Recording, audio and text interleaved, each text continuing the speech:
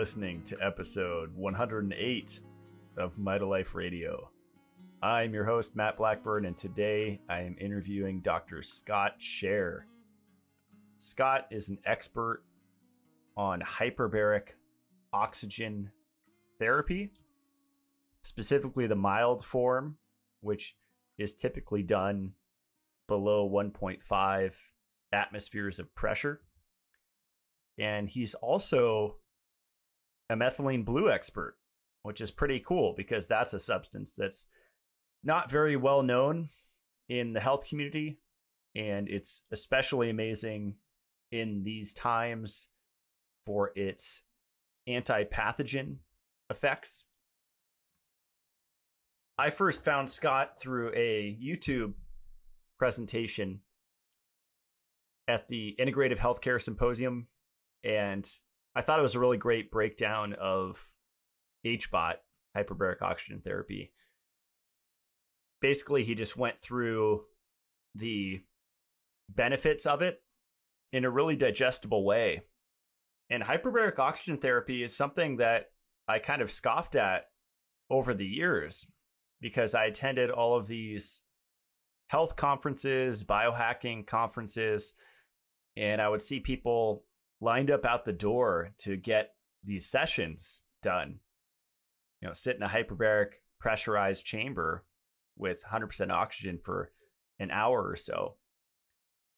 And then I got into Morley's work and utilizing oxygen and kind of connecting the dots of studying iron for years in relationship to Shilajit and kind of stacking these tools. And at one point, I thought that there was no benefit to hyperbaric oxygen therapy because everyone's full of lipofuscin and iron from the acid rain and the iron fortified foods and the tap water and the spring water and the well water.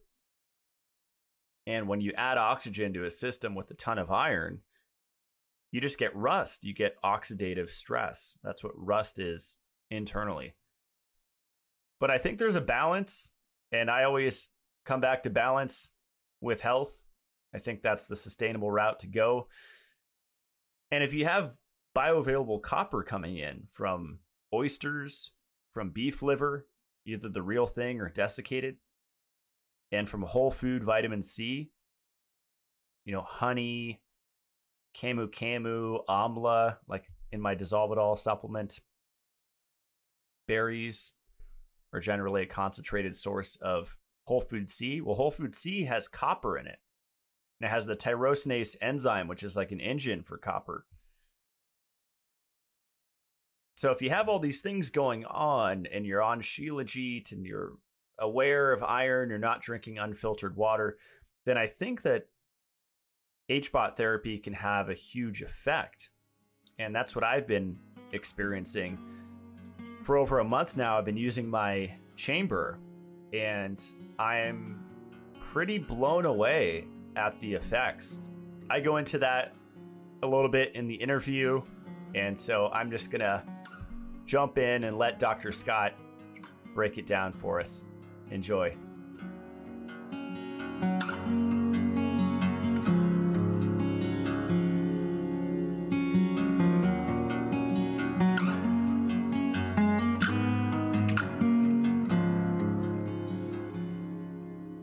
All right, I'm here with Dr. Scott Sherr. Welcome to the show. Thanks for having me, Matt. How are you today? I'm doing awesome. How are you doing? You're all oxygenated?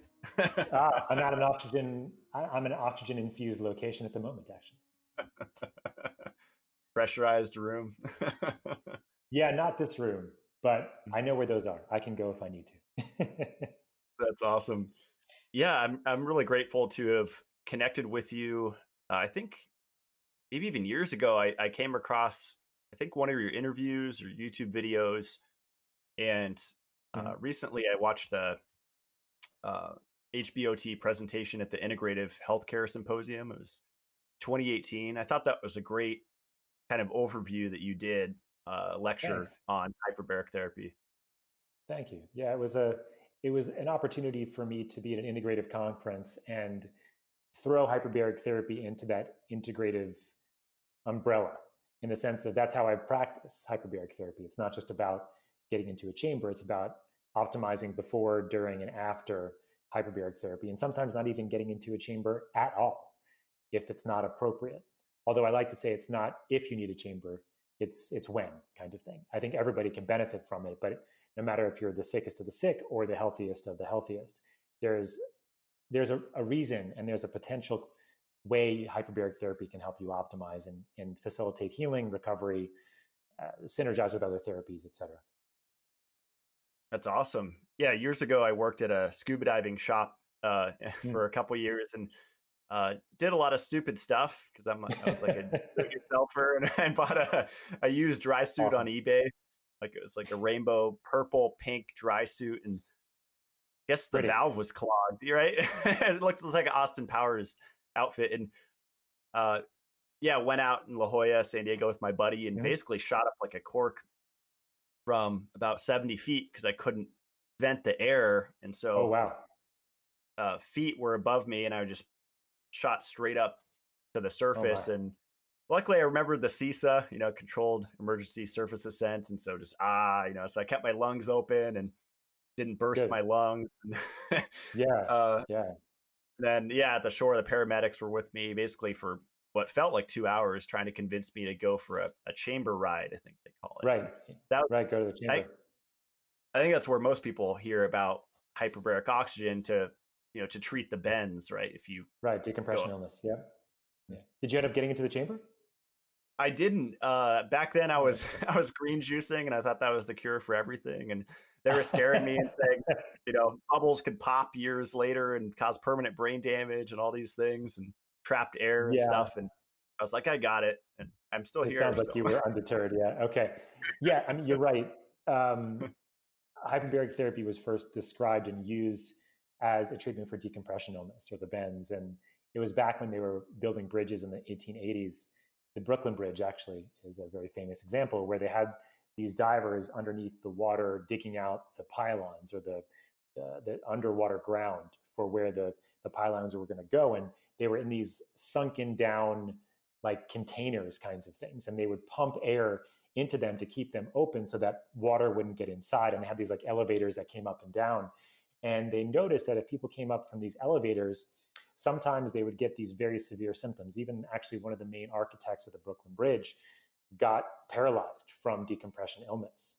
And they didn't really understand what was going on until actually just a couple of years later when it was described that it was actually these nitrogen bubbles that were making a gas out of a liquid. So nitrogen's in our system and it's in our bloodstream, it's liquid nitrogen. But if you decompress, if you come out of this pressurized environment very quickly, the nitrogen turns in from a liquid into a gas, and these gas bubbles block circulation.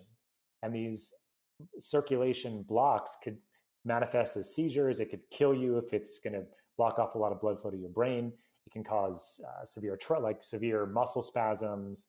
It could really cause like almost any neurologic thing that you could even imagine.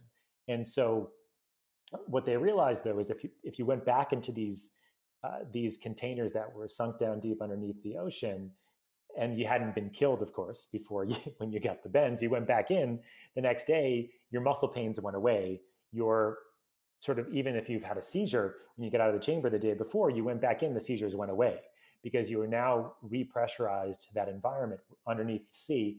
And all that pressure that was above you because you were sunk down deep underneath the ocean made those nitrogen bubbles go back into circulation into a liquid form.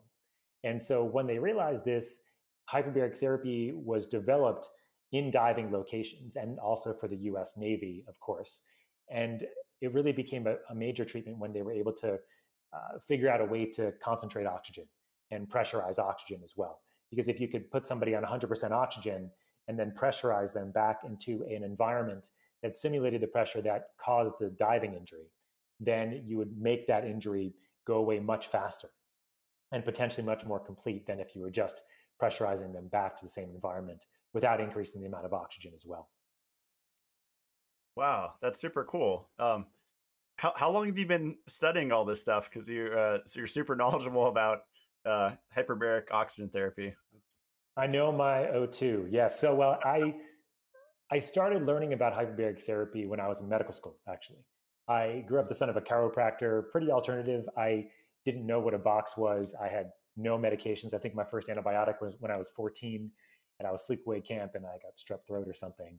And it was something that just wasn't in my purvey. I went to my father's office every day as a kid. I would hang out in the waiting room and I would see people get adjusted, change their diet, and then all of a sudden they didn't need any medications, they didn't need to see doctors, and so that's how I kind of grew up. And then I decided to go to medical school because I thought there was significant limitations on what he was doing as a chiropractor.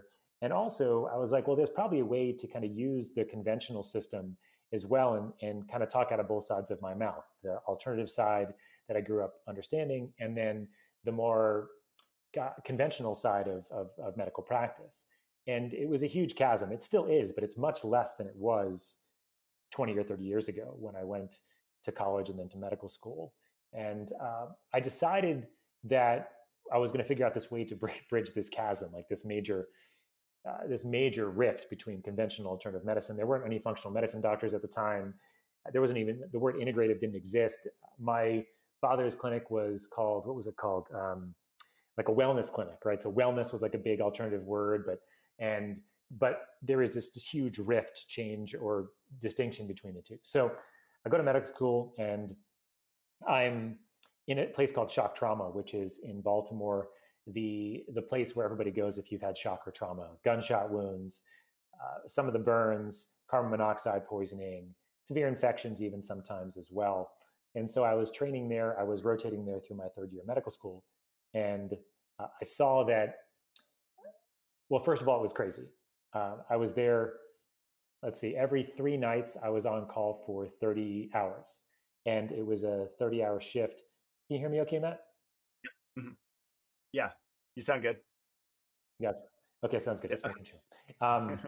So every 3 nights I was on call for 30 hours. And when I was on these nights and really exhausted from my time there, I would get to go, but I would kind of sleepily go around and see what was going on in other places at the Shock Trauma Center. And one of the places that was very sort of secret almost was that there was this huge submarine-looking thing in the basement called the hyperbaric chamber. And they were bringing people in there that had carbon monoxide poisoning, severe burns, severe infection. And I saw some of these people go into the chamber that looked like they were going to die, especially these patients with carbon monoxide poisoning. We would sometimes even be on ventilators, so they had to have a tube down their throat to help them breathe.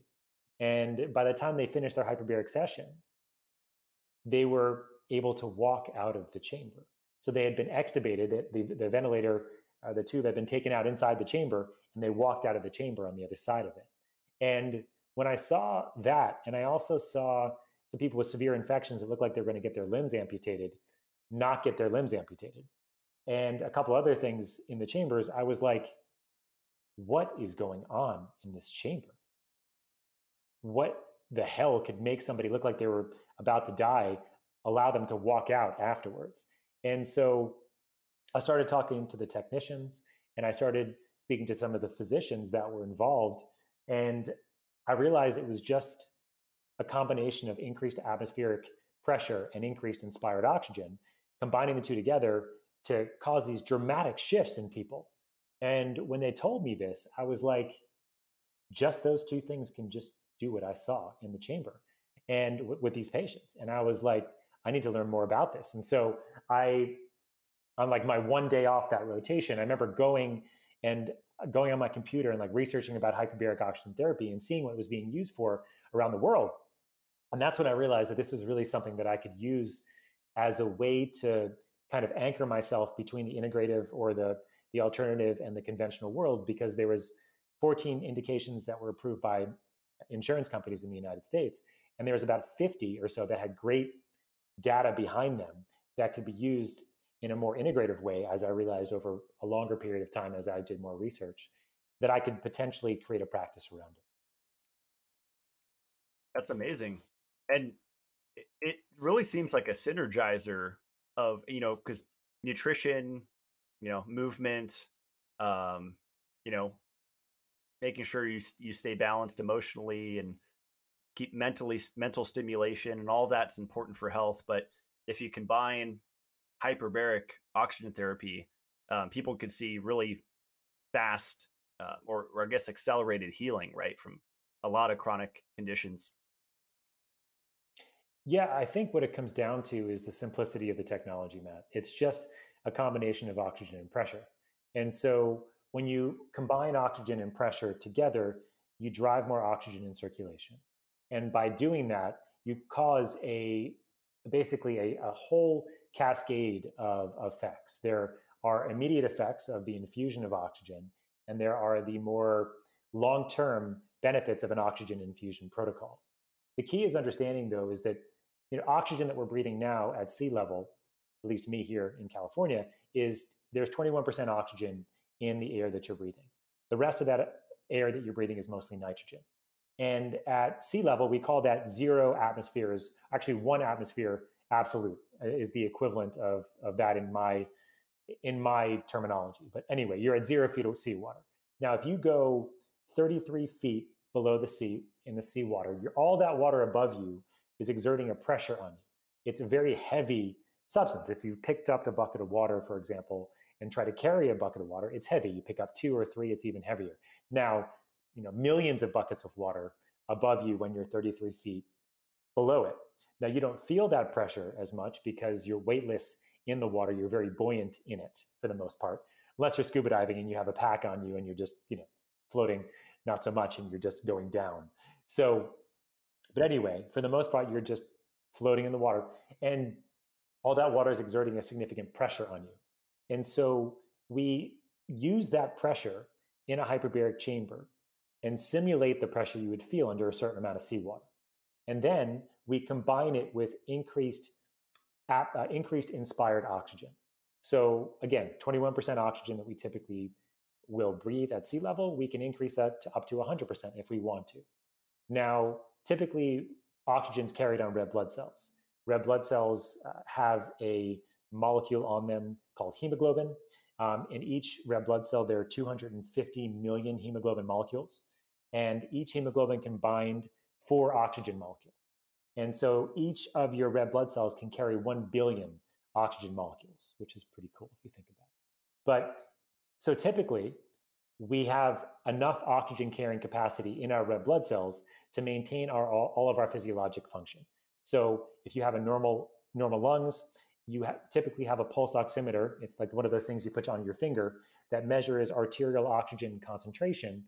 It'll typically measure somewhere between 96 and 100%. And that's in somebody that has normal lungs. And that's what that's measuring is the amount of oxygen that's bound to your hemoglobin, to those hemoglobin molecules that are in your red blood cells. In a hyperbaric chamber, we have another way to increase oxygen carrying capacity. Now, the most common way is to increase your red blood cell mass, so the number of red blood cells you have in circulation. Because the more red blood cells you have in circulation, the more oxygen you can carry. Plain and simple. Each red blood cell can carry 1 billion oxygen molecules. So you have a couple extra billion oxygen molecules. Kind of important. So there's a couple ways to do that to increase red blood cell density or mass. You can go altitude training. So if you go at low oxygen environments, you increase the stimulus for more of these red blood cells to be created. If you take a drug called EPO, which is the drug that cyclists will use and other athletes that are looking to get that edge in their performance, which is not legal, as we know, it's something that can be legal if you have a specific condition, but not for cyclists and for endurance racing and stuff like that. That also increases the red blood cells, the number of red blood cells in circulation. Now, in a hyperbaric chamber, we're not increasing the number of red blood cells in circulation.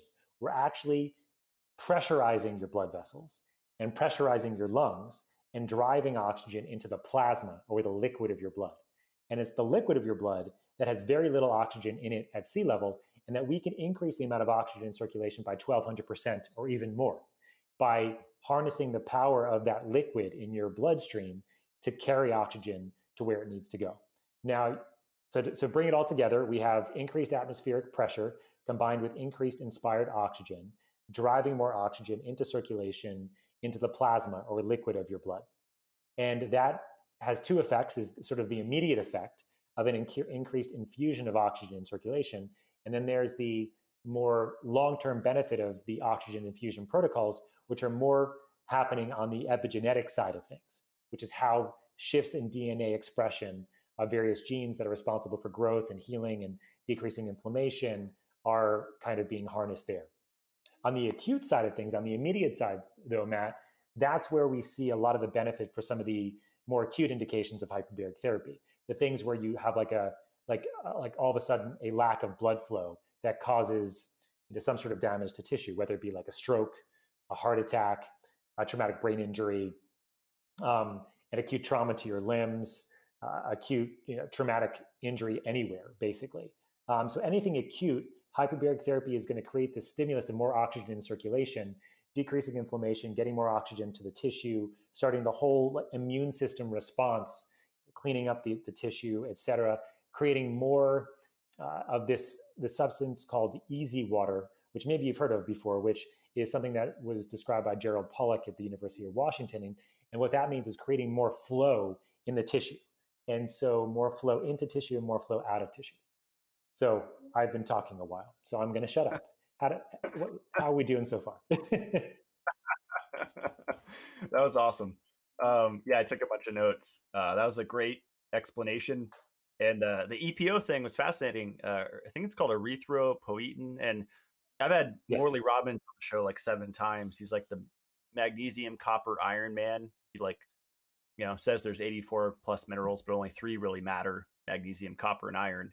Those are just master regulators of a lot of stuff. But what I learned from him is that EPO is actually increased dramatically after you donate blood, after you give blood. So have you done because I know you design protocols for hyperbaric, like have you tried that, like have someone donate blood and then go into a chamber right after or something? Or well, it's interesting. I mean, because when you're in a chamber, you're going to get massively infused with oxygen, right? So you're certainly not going to have a stimulus for epigen to be increased in the body. In fact, it's likely going to be down regulated a little bit. So it's something I get the question a lot: does hyperbaric therapy help with anemia, like a low blood count? And it helps in the short term because it infuses all that oxygen in circulation, so it'll make you feel better. So like Jehovah's Witnesses, for example, that don't want transfusions and need to be temporized, hyperbaric therapy can be very helpful because it can temporize your need for red blood cells. And in fact, at 3 atmospheres of pressure, Matt, which is the equivalent of 66 feet of seawater with 100% oxygen that you're breathing, you no longer need red blood cells to maintain your physiologic function. So like we can infuse so much oxygen in your plasma that you don't need any red blood cells at all. And so this is used therapeutically, as you can imagine, in people with severe trauma and hemorrhage and Jehovah's Witness and things like that. But it just gives you a sense also of how much oxygen is really able to get into circulation. The way that I've used or thought about using transfusions or donating blood in the past is that what happens a lot with cyclists and others that are in endurance sports, although it's not talked about, is that they will actually donate blood about 90 days or so before races and then reinfuse that blood right before a race to increase their oxygen carrying capacity. And so we know that's kind of like a twofold benefit for the reason you mentioned, because once you donate blood, epigen is also going to be stimulated to give you more, to replenish the blood that you've just taken out. And the secondary part is that now you've infused yourself or transfused yourself all that blood that you took out. It's sort of like double the pleasure, double the fun, as they used to say with Doublemint gum. So I haven't used that reference since I was like 7 years old.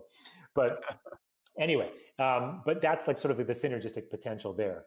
Now, epigen itself as a hormone, I haven't used it so much in combination with hyperbaric therapy for the reasons I've mentioned. But there certainly could be a way where if you are going to donate blood, in fact, probably, Matt, I would recommend not going into a chamber if you just donated blood. And the reason for that is that the epigen stimulus of having less red blood cell oxygen circulation might get down-regulated if you go into a high oxygen environment. Because all of a sudden now you have more oxygen in circulation, you're in the chamber, it might decrease your stimulus of epigen that you would want from giving blood. Interesting. Yeah, it's my understanding it takes 30 days to build new blood after you donate, roughly an average of like a month.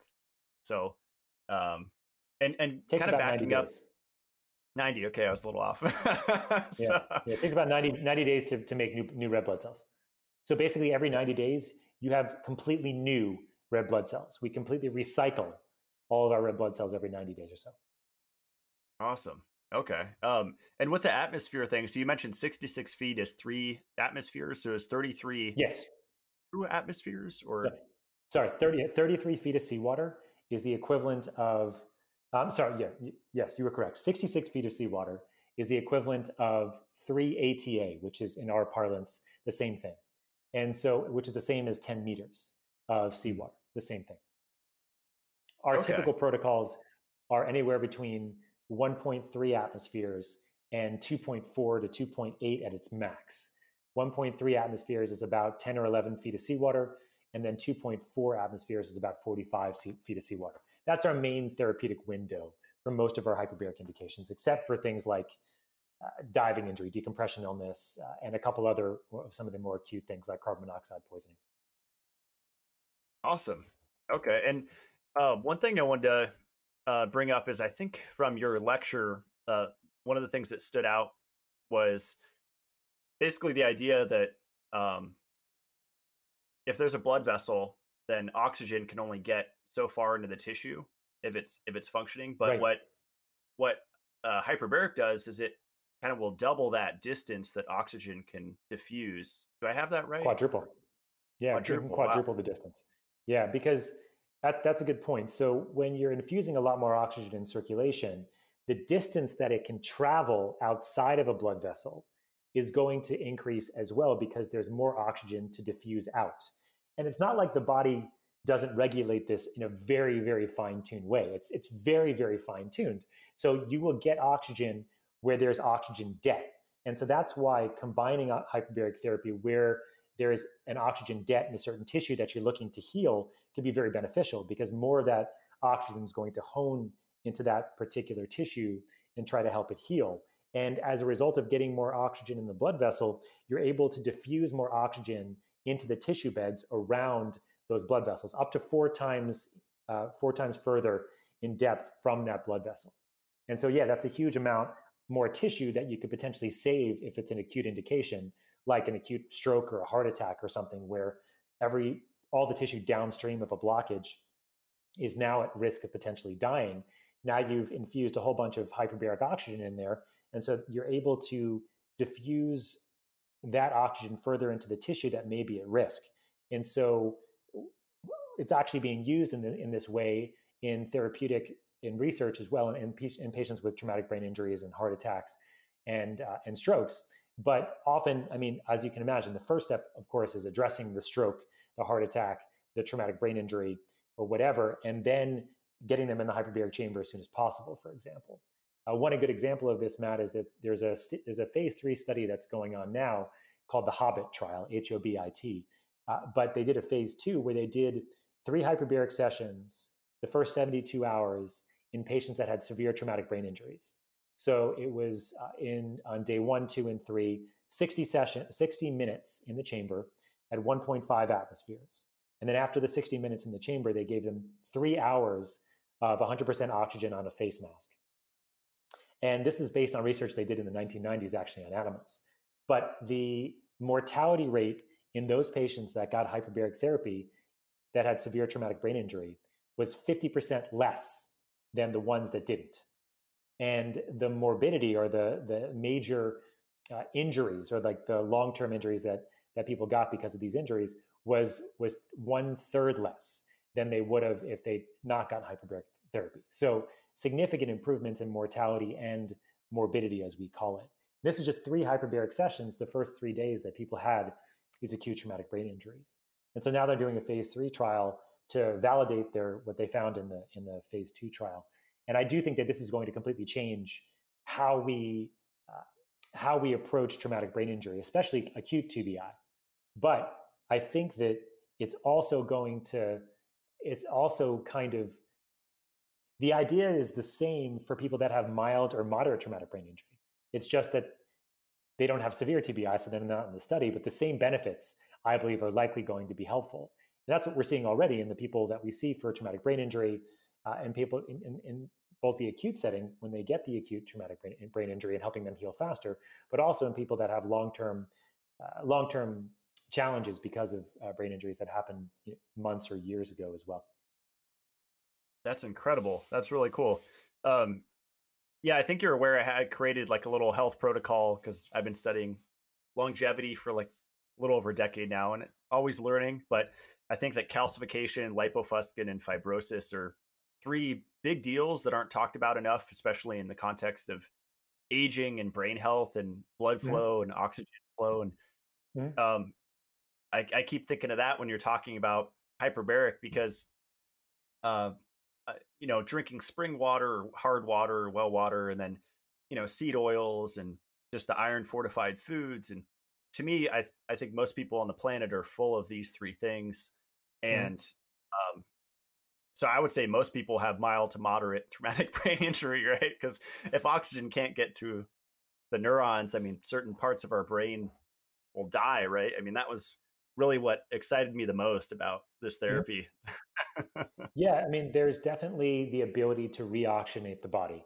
And when you can reoxygenate the body and get that oxygen to more of the tissue that may not be getting as much as it needs, but it's not dead, because that's typically how our brain works. It's not like it's like a gradation of injury from a stroke or a TBI or even just chronic inflammation. There's going to be sort of areas where there's the most, and then there's a gradation sort of out from that sort of nidus or that central area, or multiple central areas or whatever, depending on the condition and the process. But when you can get more oxygen to these tissues, then what happens is that the mitochondria start coming back online. The mitochondria that use oxygen to make energy. And then that's maybe what sort of the elephant in the room has been that we haven't spoken about, is that why do we even need oxygen anyway? The idea is that oxygen is the final electron acceptor on the electron transport chain in the mitochondria, right? So without oxygen, we can't make energy. We can't make ATP very effectively. There are other ways to do it, but you can't do it very effectively. And so what are the substrates for making oxygen or making energy effectively? Of course, we know that there's proteins, carbohydrates, and fats. There's byproducts like lactate, for example, especially in the brain, that are very important to make energy effectively.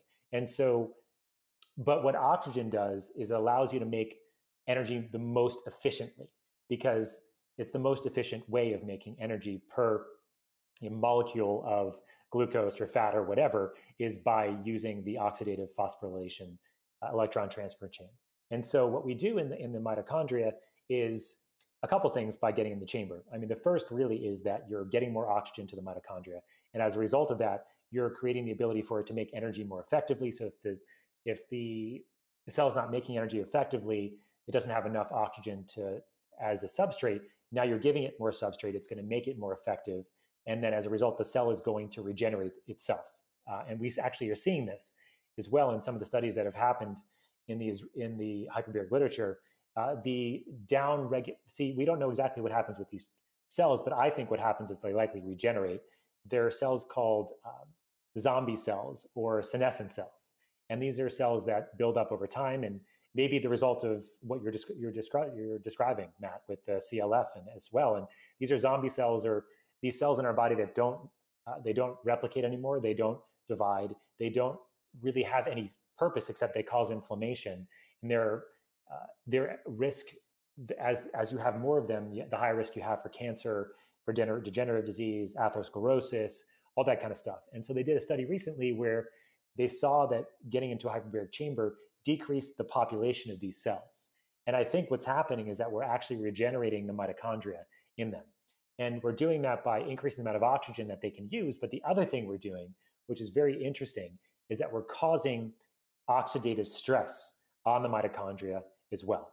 And what I mean by that is we're creating reactive oxygen species as a result of being in a high oxygen environment. And as a result of these reactive oxygen species, the mitochondria have to find a way to make themselves more efficient. If they can't, then they kill themselves and new ones are made. And so there's these interesting ways that we can actually modulate that in the chamber And the reason for that is that if you're in a high oxygen environment, and then you simulate being in a regular oxygen environment, the body actually releases certain factors, something called hypoxic inducible factor, HIF, that makes it seem that you're actually in a low oxygen state. And when you're in a low oxygen state, that stresses the mitochondria to make more of them, to replicate themselves. So we have, to sum up, we have this oxygen coming in that's making the mitochondria more efficient. We have this oxygen coming in that's causing more oxidative stress, that's making the mitochondria more efficient. And then we have this stimulus where the mitochondria think that it's seeing less oxygen for periods of time because you've now just been in a high oxygen environment. Now they're creating something called HIF, or hypoxic inducible factor stimulus, which is creating more mitochondria creating the stimulus to make more mitochondria. So it's got these sort of like three things that it's doing. And I think as a result of that, you're having this population of cells called these senescent cells that are going away inside the chamber. So to sum up, what's happening at the cellular level in the mitochondria is three things because of getting into a hyperbaric chamber. The first is that we're getting more oxygen to the mitochondria. And as a result, that's going to make more energy. And so the cells are going to become more efficient, maybe come back online if they weren't getting enough oxygen before. So that's number one. Number two is that we're creating oxidative stress on the mitochondria as well. And as a result of that stress, the mitochondria have to react by making themselves more efficient in their processes of making energy. And oxidative stress is not a bad thing, of course. If it's in too large quantities, it can be, and we can talk about that. And that's something important before you get into a hyperbaric chamber, actually.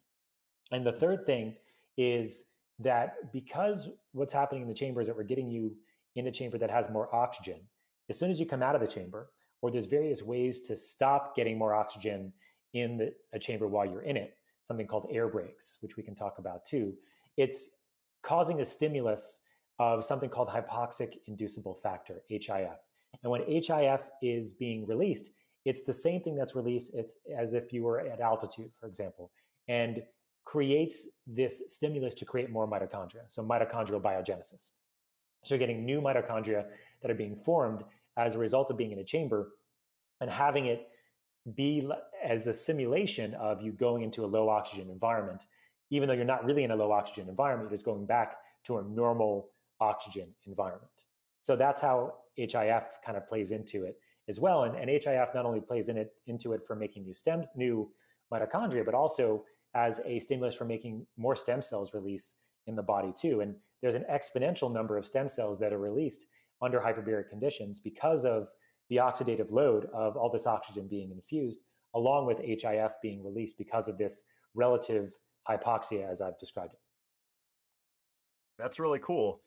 And the endogenous free radicals or reactive oxygen species that we create are way less harsh than like peroxynitrite from like non-native electromagnetic fields like Wi-Fi and stuff, or hydroxyl radicals, right? Like these are more mild in their effects. Yeah, these are more stable radicals. Yeah, these are typically formed into hydrogen peroxide. And in general, the radicals don't last very long. Typically, they form water very quickly.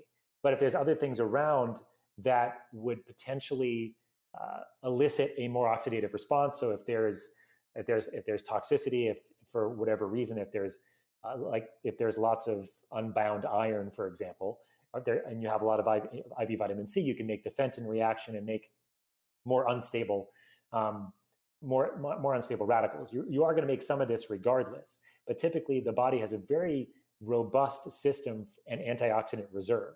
And so what happens after about 3 hyperbaric sessions is that you have the equivalent antioxidant surge as you've had oxidative load. And so, but during that 3 days is when you have a significant amount of sort of, what's the word I'm looking for? It's like a rebuilding or a remodeling of the system in a way that makes it more optimal. And then the antioxidants come in and mop up all the oxidants there to make sure that there's no long-term issues for having the oxidative load that you've had under hyperbaric conditions. So yes, the free radicals that are made are more stable. They typically are very easily balanced with antioxidant load that we can create on our own if we have the capacity. It's a big deal though, Matt, because whenever I'm addressing this with patients or clients, it's really about understanding, do they have the ability to sort of mount that antioxidant capacity once they've had the oxidative load? Because if they can't, then they can feel worse. They can feel sick. They can feel more tired. They can feel groggy. Now, oftentimes in people that are going to deep pressures, for example, that'll happen with everybody to a little bit because the body has that oxidative load. And then after about 2 or 3 treatments, it kind of equilibrates itself. But if you have a lot of ongoing infection, a lot of ongoing inflammation, if you don't have antioxidant reserve, you can get into trouble. And I've seen that enough times to know when I don't want to put somebody into a chamber, except if it's an acute indication, if they've had an acute trauma or acute reason, then you just have to make sure you support their system as best as you can alongside of getting into the chamber. I like to call it like my educationally throwing the shit at the wall strategy, which is, I don't have time to test anything, but I'm just going to give you what I think that you'll likely need so that we can get you through this and help you heal as fast as possible. That's awesome. And another note I made from earlier is, I didn't know this until I actually listened to you talk about hyperbaric therapy, that a tissue, like a necrotic tissue getting oxygen again, HBOT will actually prevent damage caused from that coming back online. Because if it comes back online, I forget the process, but damage can occur, right? Yeah, it's something called reperfusion injury. And so what that means is that, like, pretend you have a blood vessel, blood's flowing through it very nicely, and all of a sudden it just stops, okay? The blood stops and it can't go any further. And so downstream of that blockage, say like it's a part of your brain, for example, okay? All that downstream tissue that was fed by that blood vessel is now not able to get oxygen, not able to get anything from the blood, but especially oxygen, as that's what it needs primarily to keep it alive in the short term. And so what happens is that as that tissue starts deregulating, as that tissue starts creating inflammation and dying, if you don't, so what often can happen is that that blockage will often dislodge on its own.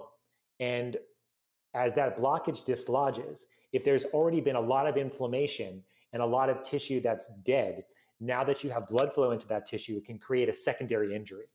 Now, and actually it could be worse than the first injury that actually happened. And so the key is that a hyperbaric chamber and a hyperbaric environment is going to prevent a lot more of that tissue from dying and a lot more of that tissue from creating inflammation and causing these like sort of cytokine cascades, cytokine storms, if you want to call them that. I know that's been used differently recently, but cytokines cascades where all this inflammation happens and then all this swelling happens and the blood vessels start dying and everything starts dying. So you can mitigate that by getting into a hyperbaric chamber. And so it's preventing something called reperfusion injury. But on top of that, Matt, what's important to realize is that if you have dead tissue, that tissue is not likely going to come back. But what happens, the way I like to think about this is if you throw a rock into a still lake and there's no ripples or anything before you throw it in, so you throw a rock in, there's a direct impact of that rock, but then around that rock are the ripples, okay?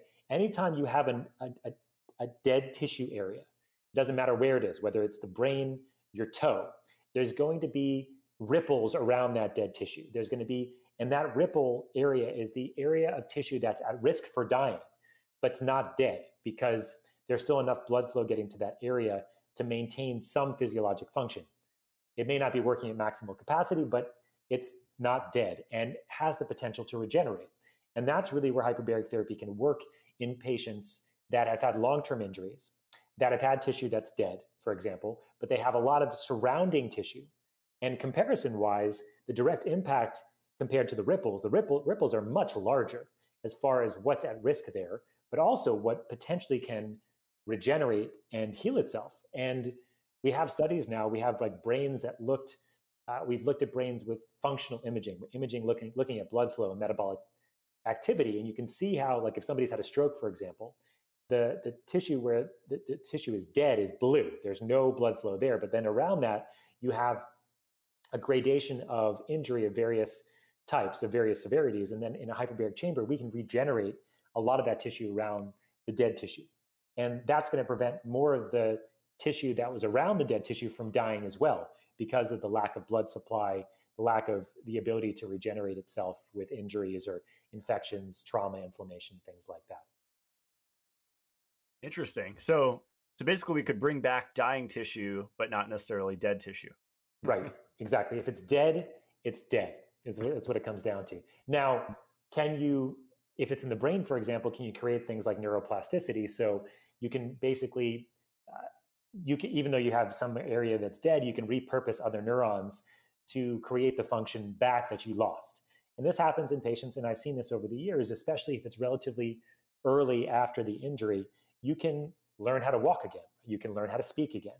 You can learn how to wipe your butt again. That's important, right? So you can do these things. You can repurpose neurons to do them. But the sooner the better is what it comes down to.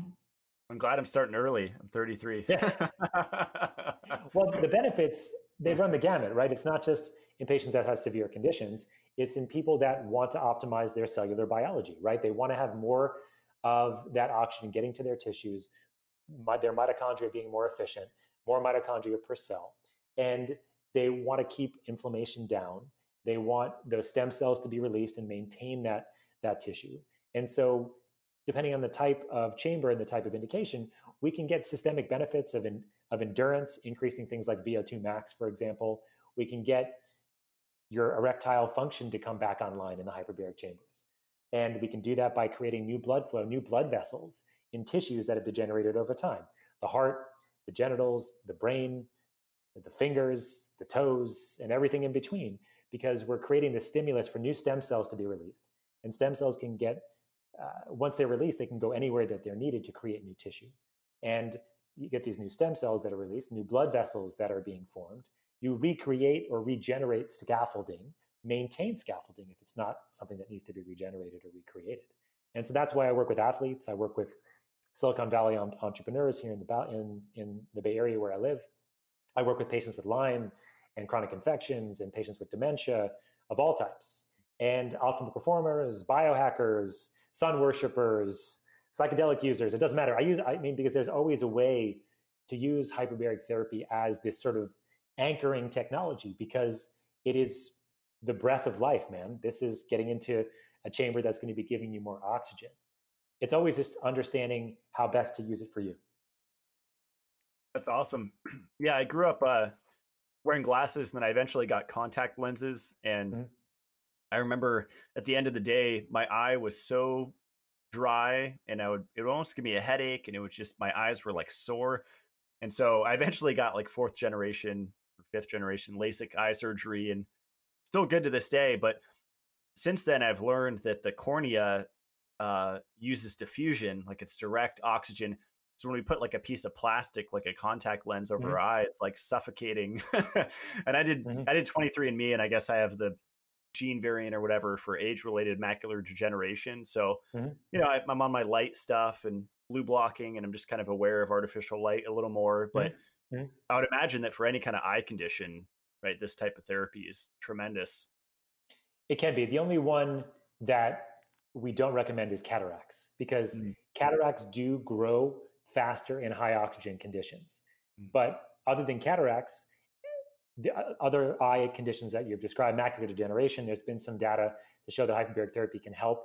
There's also some data in glaucoma, for example, because it actually decreases swelling of the eyeball, which is what happens in glaucoma. Now, it's not something that happens forever. Like, so if you leave the chamber, the swelling does come back eventually. But there may be ways to maintain that eye pressure at lower levels using hyperbaric therapy over the long term, over like a maintenance kind of thing. Although we don't know for sure, because nobody's done those studies yet. Eye infections are another one, for example, that we use hyperbaric therapy a lot for as well, because we can combine, so you have all this oxygen in circulation. There's some bugs that do not like high oxygen conditions. A lot of those bugs actually reside in our face and our mouth, the anaerobic bugs, the bugs that do not like high oxygen conditions. And so it's used in combination with those kinds of bugs and antibiotics, for example, that are directed against those bugs, hyperbaric therapy in combination to help heal from those kinds of things. So flesh-eating bacteria, necrotizing fasciitis, the one I was alluding to before when I was in hospital and looking and seeing people with these severe infections. A lot of times these patients need their limbs amputated, but getting in hyperbaric environments can potentially help them and prevent that from happening, because it actually kills those bugs, and it helps with the whole toxicity that's happening as a result. And as a result of this high oxygen stimulus, it's also killing bugs in your small and large intestines, especially those that do not like high oxygen environments. And so there has been some data in small intestine bacterial overgrowth, for example, in SIBO, in helping in that capacity as well. Although not a huge amount of data, but something that I've used in the past for patients with SIBO, and also in patients that have inflammatory bowel disease like Crohn's and ulcerative colitis, because it helps with stem cell release around the colon. And we think some of these patients, not all of them, probably have low-grade infections that are not being addressed. And so as a result, we use hyperbaric therapy in combination with other stuff, integrative approaches. Of course, it's not just about getting in the chamber, but I've seen some significant benefits as a result. That's awesome. And also like mold, bacteria, and viruses, it'll also touch those, right? Yeah, anything that does not like high oxygen environments. So there's definitely most of the molds, most of the fungi do not like high oxygen environments. So I've done a lot of mold protocols over the years to help people detox from mold. It's not typically just getting in the chamber. It's usually mold-directed therapies, antioxidant support, cleaning up the diet, all those kinds of things. And I like to say that I'm a conductor, really, Matt. I have a hyperbaric chamber and I use them, but I also am very emphatic that if somebody comes in to my office or calls me, because I do worldwide hyperbaric consultation and education and things, as you know, and they say, I want to use the chamber for mold, I'd be like, okay, we can use it as a synergistic treatment to help you with your mold toxicity, but what are you doing to support your detox pathways? What are you doing to support your ability to get rid of this mold in the first place? And oftentimes I'll work with experts in mold, experts in functional medicine or whatever, to help with that more holistic approach there, so that, because I've gotten into trouble in the past if I haven't done that. And that was early in my career when I didn't know that if I didn't support somebody, that they wouldn't be able to come back the next day because they felt so toxic, for example, from their treatment. So using things like the infrared sauna, which I know you have, and using things like cold thermogenesis and even things like rectal ozone can be helpful. Or I've even had people that are really toxic do things like colon hydrotherapy, for example. So there are ways to use all these things depending on how somebody is sort of at baseline and kind of where we want to get them if we have time before they get into the chamber. Now, if we don't, like I said, throw the educational shit at the wall strategy. But in general, if people come in with long-standing exposures, unlike most people in my field, I don't immediately put them in the hyperbaric chamber if I can avoid it. I often say, let's stop here. Let's figure out what we can do to optimize you first, and then decide whether and if hyperbaric therapy is something that's appropriate for you. That's awesome. That's a really balanced approach. And so for someone like me that's like a biohacker, doesn't have a chronic debilitating condition that they're experiencing, do you think it's something okay to generally just jump right in? I mean, there's always individuality, but I would say in essence, the answer is yes. Of course, it just depends on what your goals are. If you have goals to optimize systemic performance, you want to think of one thing. If you're just looking to recover from a workout, that's another thing. If you're looking for jet lag, that's another protocol. There's all these various protocols that I use in my practice that help you, the user of the technology, understand how you can best integrate it with the rest of the things that you're doing and the goals that you have.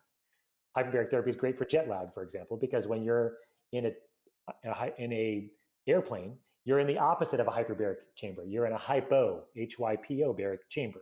You're pressurized to be at about 8,000 feet above sea level. So you have less oxygen in the air that you're breathing when you're on an airplane. You guys remember those? We used to fly on them before the pandemic. That's right. So some of us still go every once in a while. But anyway, so when you're on a plane, and most of us will be on a plane sometime soon, again, you will be at a low oxygen environment. And that's one of the reasons why you have jet lag. That's one of the reasons why you feel more fatigue. You feel you have a higher risk of getting infections when you get to your destination, wherever that might be. So getting into a hyper-oxygenated environment can be very helpful for you as soon as you get to your location, whether that's home or another locale, to get oxygen infusion and get yourself working. Because what happens when you have less oxygen in circulation, Matt? You're going to get less tissue diffusion of oxygen. So less of your cells are going to be getting the amount of oxygen that they need to maintain their optimized physiologic function. So the faster you can get yourself in a higher oxygen condition or environment, the quicker that jet lag and the less risk of infection you likely are going to have, for example. That makes sense. So I have to get all my friends to get one, so when I go to see them, I can use theirs. There you go. Yeah, yeah. Friends in places where they have hyperbaric chambers close by, at least. Awesome. Do you want to jump into some questions that people sent in? Sure. I mean, I guess the one thing I would say before that is it's really important as we're talking about all of this, Matt, is I know that not everybody gets the chance to get into a hyperbaric environment. Right. That a lot of the things that you can do to optimize your ability to create energy most efficiently don't require you to go into a hyperbaric chamber. And in fact, for most patients, clients or whatever that come see me or that I talk to, they don't have an acute injury, I focus on all the foundational stuff first, if possible. And that's making sure that they have optimized levels of vitamins, minerals, nutrients, and cofactors, that their guts aren't toxic, that they have practitioners and specialists that can help them along the way, depending on what their condition is. Like if it's a traumatic brain injury, maybe they need neurofeedback, for example, or craniosacral from a chiropractor or something like that. Or if it's somebody that has Lyme, they're working with a Lyme literate doctor at the same time, and they're working on detox stuff, et cetera. So, but again, all that stuff's important, even if you're not getting into a chamber. Like, how are you optimizing the oxygen getting to your tissue? Like, how are you harnessing the power of that oxygen to work as well as it can when it gets there? And then how are you detoxing as well as you can from this extra energy that you're making when you're getting more oxygen to your tissue? That's how I think about it for everybody. And I think that's important. So, and there's ways to optimize all those steps, no matter if you get into a chamber or not.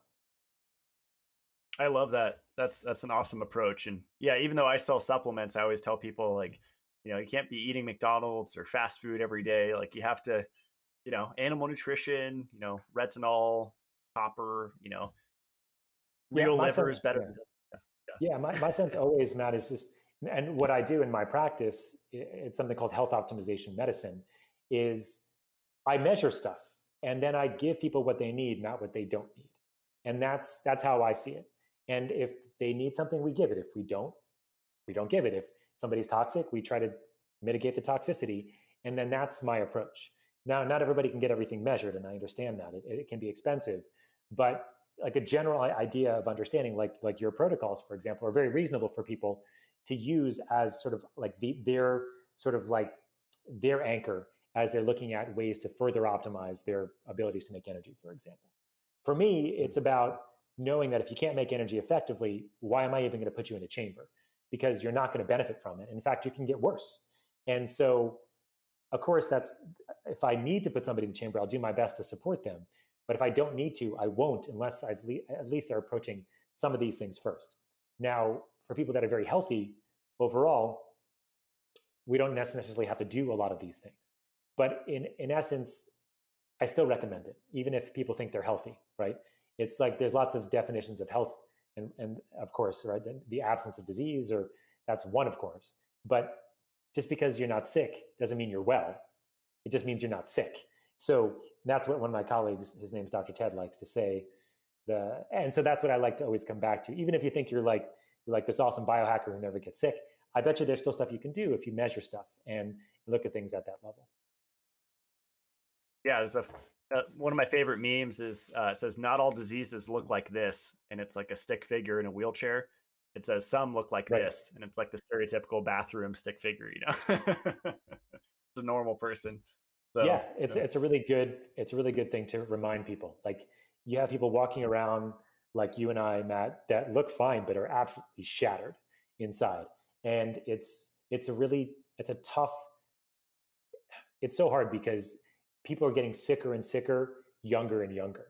It used to be that you can be for men, it was about 30, 35 years of age.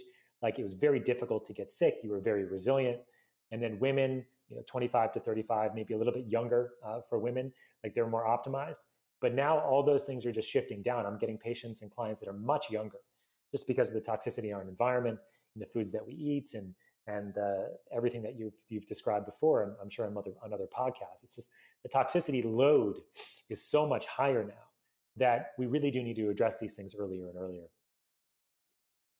Yeah, absolutely. Do you use red light therapy? Like I've been into like triple LT, low level laser therapy for years, and some people say it only makes like 1 or 2% difference. I think it's bigger than that personally.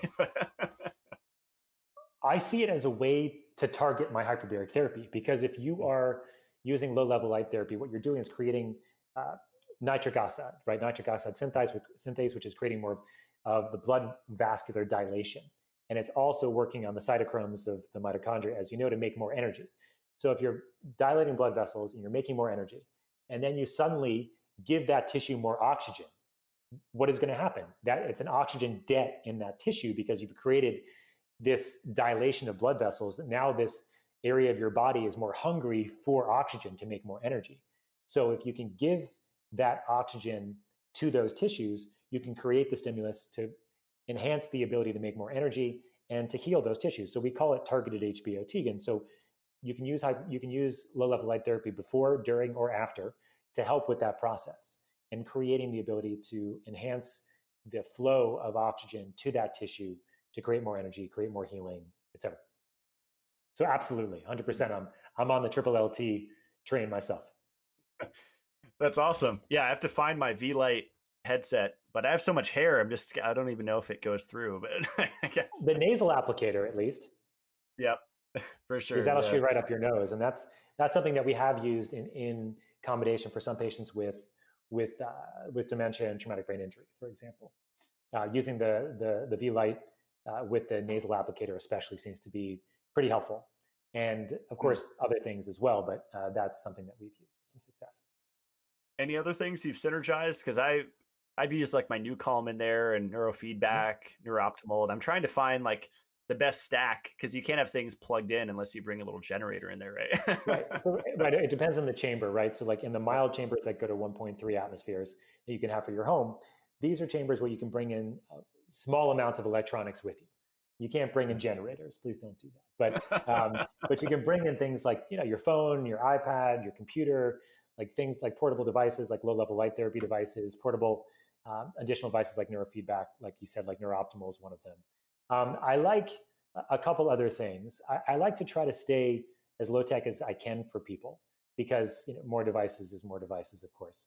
But some of the other ones I like from the device perspective, pulsed electromagnetic field technology, so PEMF technology is a pretty good one. What else do I use?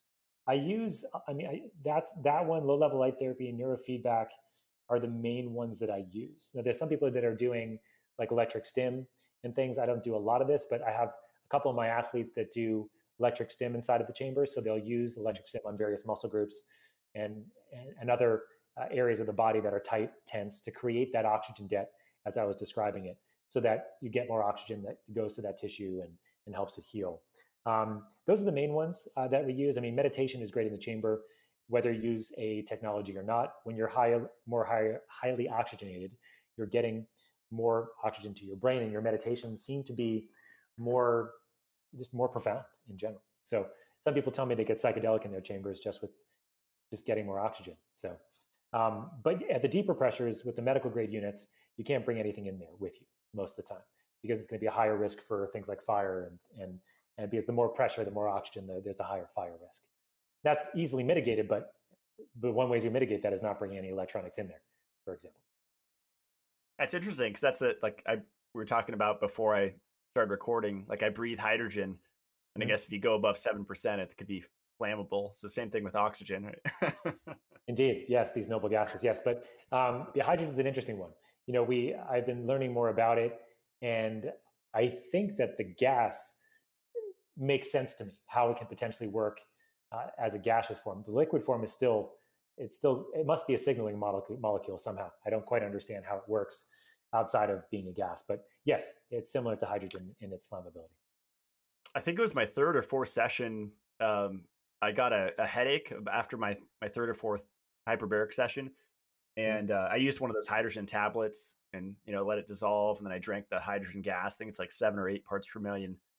and it seemed to help my headache. I mean, it was just kind of a logical idea I had, like, oh, something probably opened up. I don't know if it was angiogenesis or something, Possible. but Well, what had probably happened, I mean, this is just me completely off the cuff here. I don't really know.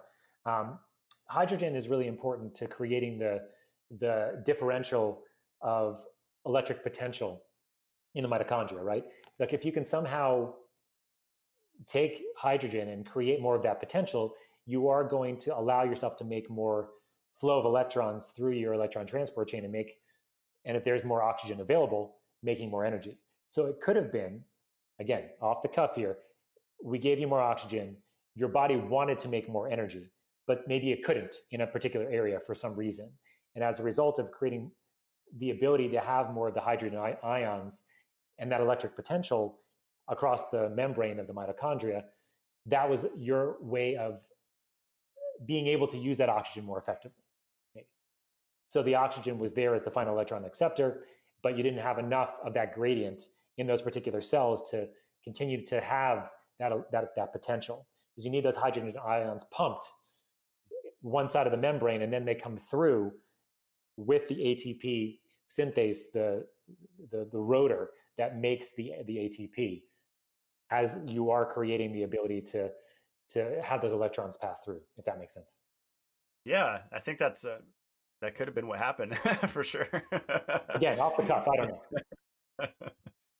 Or there's somehow some signaling molecules that create the stimulus for making more hydrogen ions pumped in, rather than it being the hydrogen ions you took directly from the water itself. I don't know. Interesting. Okay. Yeah, and I'm doing so much stuff at once. Like I'm doing neurofeedback, so who knows how much neurogenesis I have going on, that maybe it was Classic just revenue. biohacker. Right.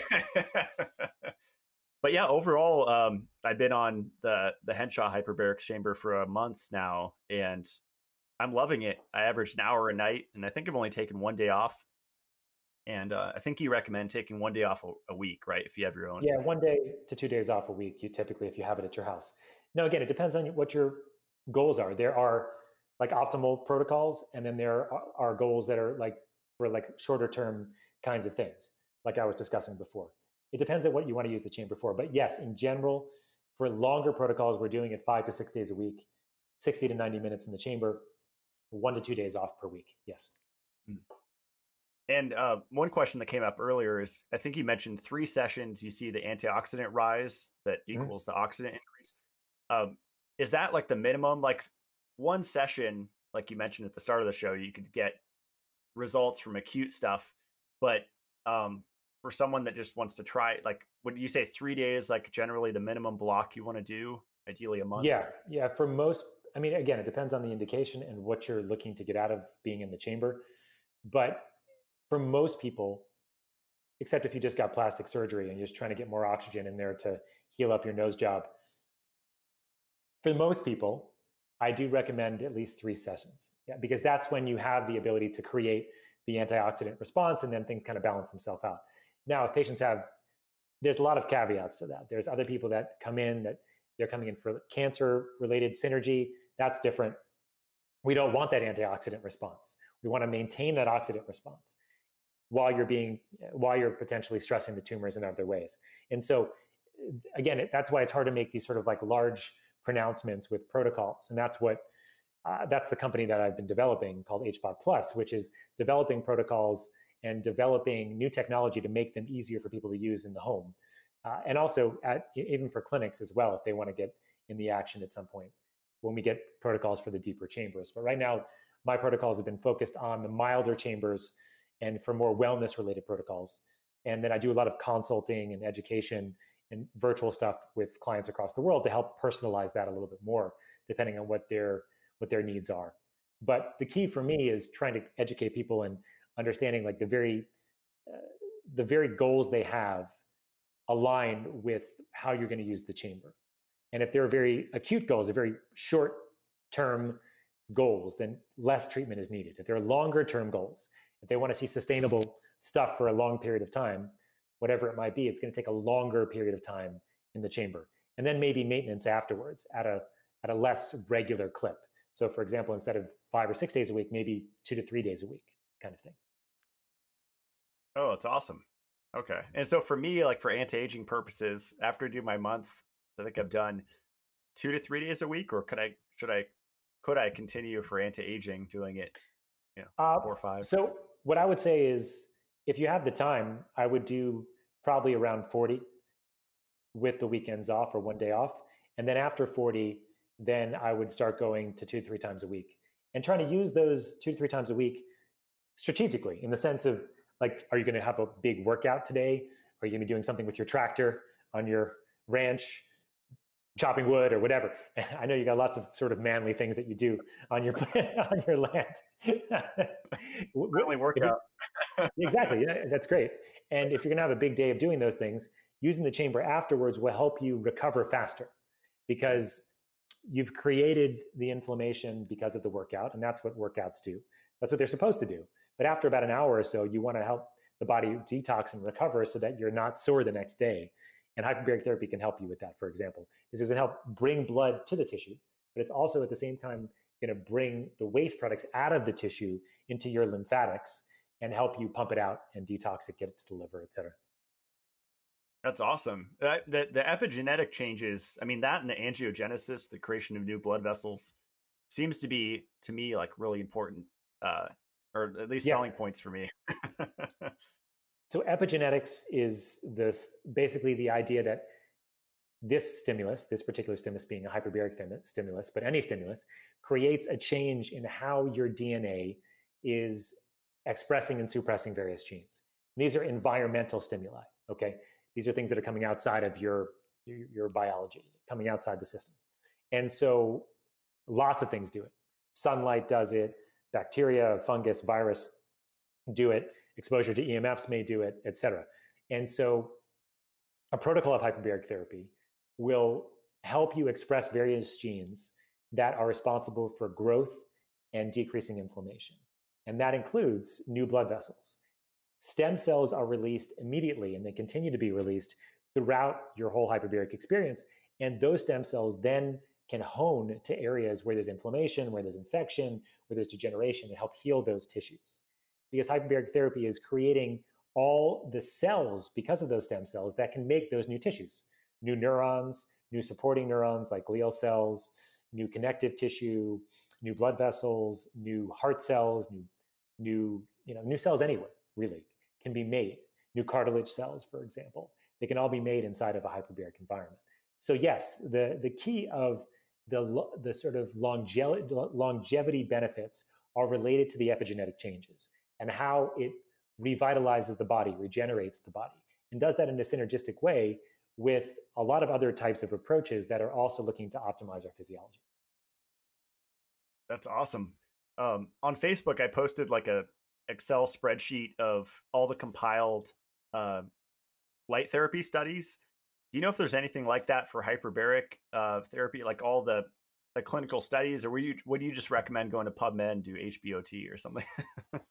So there's a couple places for the medical indications of hyperbaric therapy, and there's, as I mentioned, 14 that are approved, and also for the medical grade chambers, there's probably another 40 or so that has some pretty great data that's been collated in a website that I helped create not too long ago. It's run by a facility out in New York. It's called Hyperbaric Medical Solutions, and they're on Instagram, Hyperbaric Medical Solutions. But if you go to their website, it's hyperbaricmedicalsolutions.com or hmshbot.com. And you go to their indications page.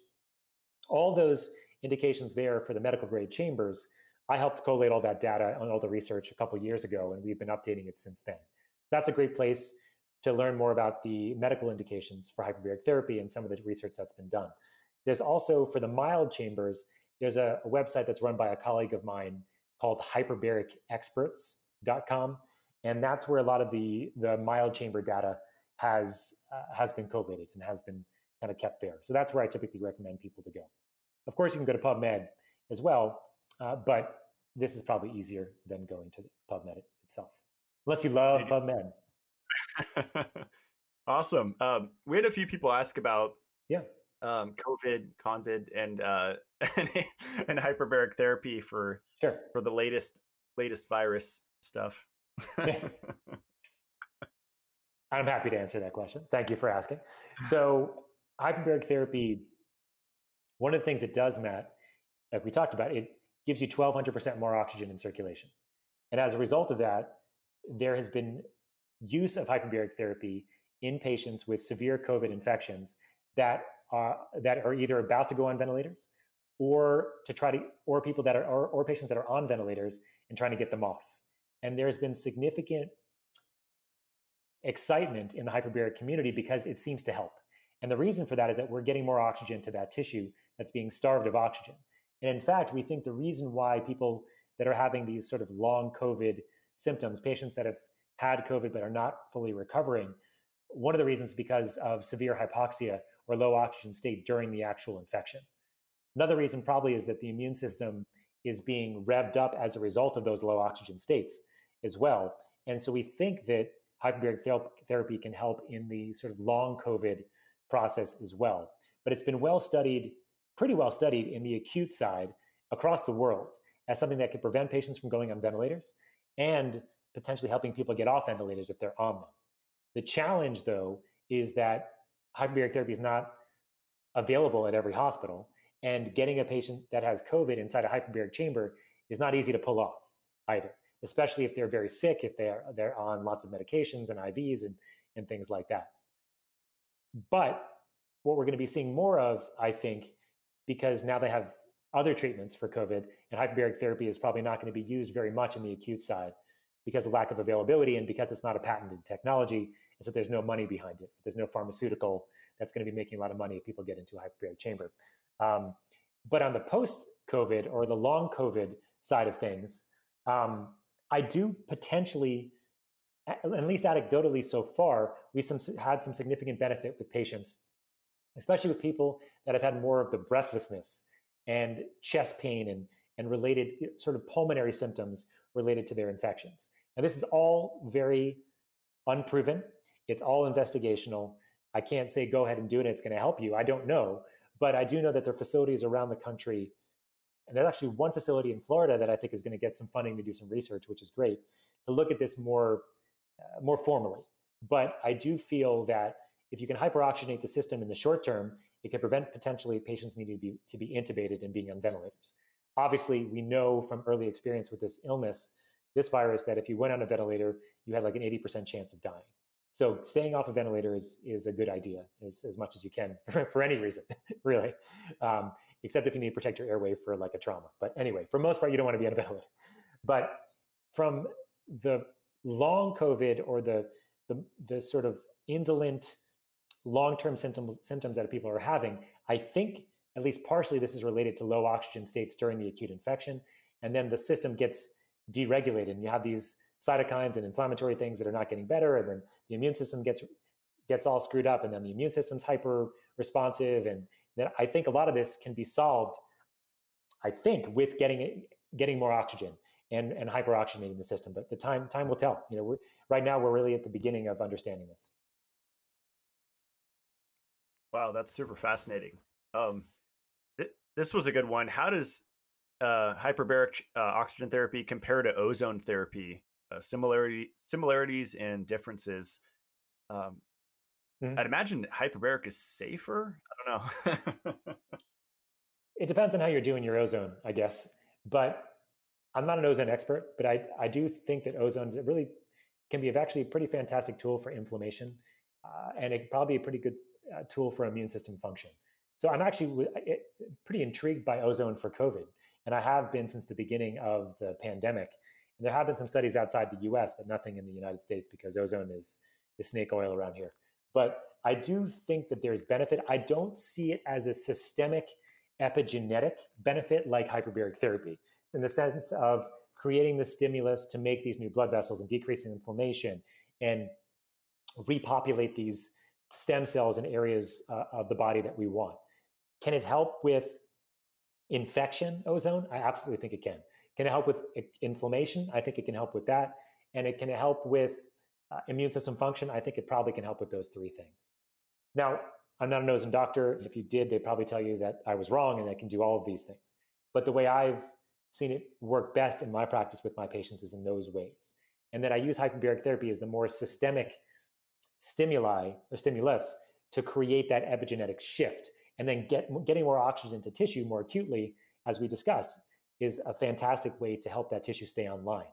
And ozone doesn't have the same ability to create more energy at the cellular level because it's O3. So it's more of an oxidative molecule. It's not an energy inducing molecule as much as hyperbaric oxygen is, if that makes sense. That's awesome. Yeah, I haven't dove into it yet. I know a lot of people go wild for ozone IVs and rectal insufflation, and I just have a water ozonator, but one of the more legitimate ones, like half of $1,000, uses corona discharge, but I mostly use that for cleaning. So Gotcha. Yeah, it's good for cleaning.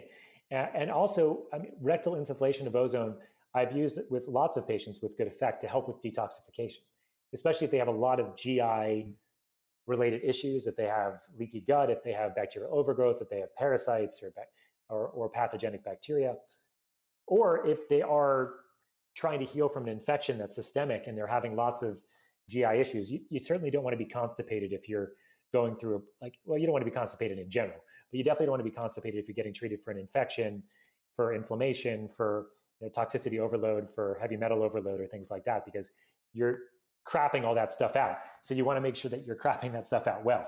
And helping, one of the ways I've seen beneficial is using rectal insufflation with ozone. That's awesome. And you're a methylene blue guy too. I actually use, I think the transcriptions that you work with, and I do. There's been some interest. I mean, it was a malaria drug first, right? So there's some interesting antiviral. Yeah, I've been starting to combine methylene blue more with the hyperbaric work that I do. So methylene blue, transcriptions. I'm the chief operating officer of that company as well here in the US and actually globally as we continue to spread. But the methylene blue product that we have is a special one because methylene blue is sort of the runt of the litter on some level because it's been around too long for people to care about it. It was the first drug that was registered with the FDA back in the 1850s, I think, or 1890s. I'm forgetting. I think the 1890s. And it was initially a textile, and then they realized that it treated malaria. And because it has significant potential as an electron cycler. It can be both an oxidant and an antioxidant, depending on dosing and depending on location. So before antibiotics were around, they used to use methylene blue as a way to treat bacterial infections, urinary tract infections, fungal infections, malaria. And it was actually very famous. I forget the song, but like the Navy pilots during World War II had a song about methylene blue turning their piss blue while they were like in the South Pacific. Not the South Pacific. Yeah, the South Pacific, like some of the like on the eastern front of the war, using it there for the Pacific front. It was actually quite common for things like trench foot and other things like that they were getting at some of these islands. So methylene blue was around in those capacities, but over the 20th century, it was realized that it was actually something that could be used for a lot of its other properties as it relates to making energy more effectively at the cellular level. And in fact, it works, I think, 7 or 8 distinct ways in how it can allow you to make more energy effectively. It changes the conformation of hemoglobin to actually allow you to drop more oxygen off your hemoglobin into your cells to make more energy. It also works by making the electron transport chain more efficient. It actually can work just like oxygen, and the electrons that are being transposed through the electron transport chain can drop themselves on methylene blue instead of oxygen if needed, and allow that ATP to continue to form. And it works in these various ways. And so there have been studies on memory, on focus, on cognition. And so I've been thinking about how to use methylene blue, the Transcriptions brand methylene blue, that's pharmaceutical grade and purity tested, because it's really hard to find really good sources of this, as you know, Matt, because methylene blue is also used in fish tanks to clean them because of the fungal infections inside of fish tanks. Please don't use fish tank methylene blue. The impurities are like heavy metals, man, like mercury and cadmium and nickel and bad stuff. So I use the pharmaceutical grade methylene blue, just blue troches. It's called a troche because it's something that dissolves in your mouth. And I'm using them more for my brain injured patients, for patients with cognitive issues, and having significant benefit to using it. And what's great about it is it's something you can use daily, even if you don't have a hyperbaric chamber, to help with oxygen utilization, help with energy production at the cellular level. And there is some indication that combining it with things like sunlight, for example, may enhance the effect of its ability to create more energy at the cellular level, and also its antiviral and antifungal capacity as well. Although that's probably a little bit of a higher dose than we're putting in a troche. All our claims on that product, Just Blue, is nootropic formula, of course. But what is a nootropic doing?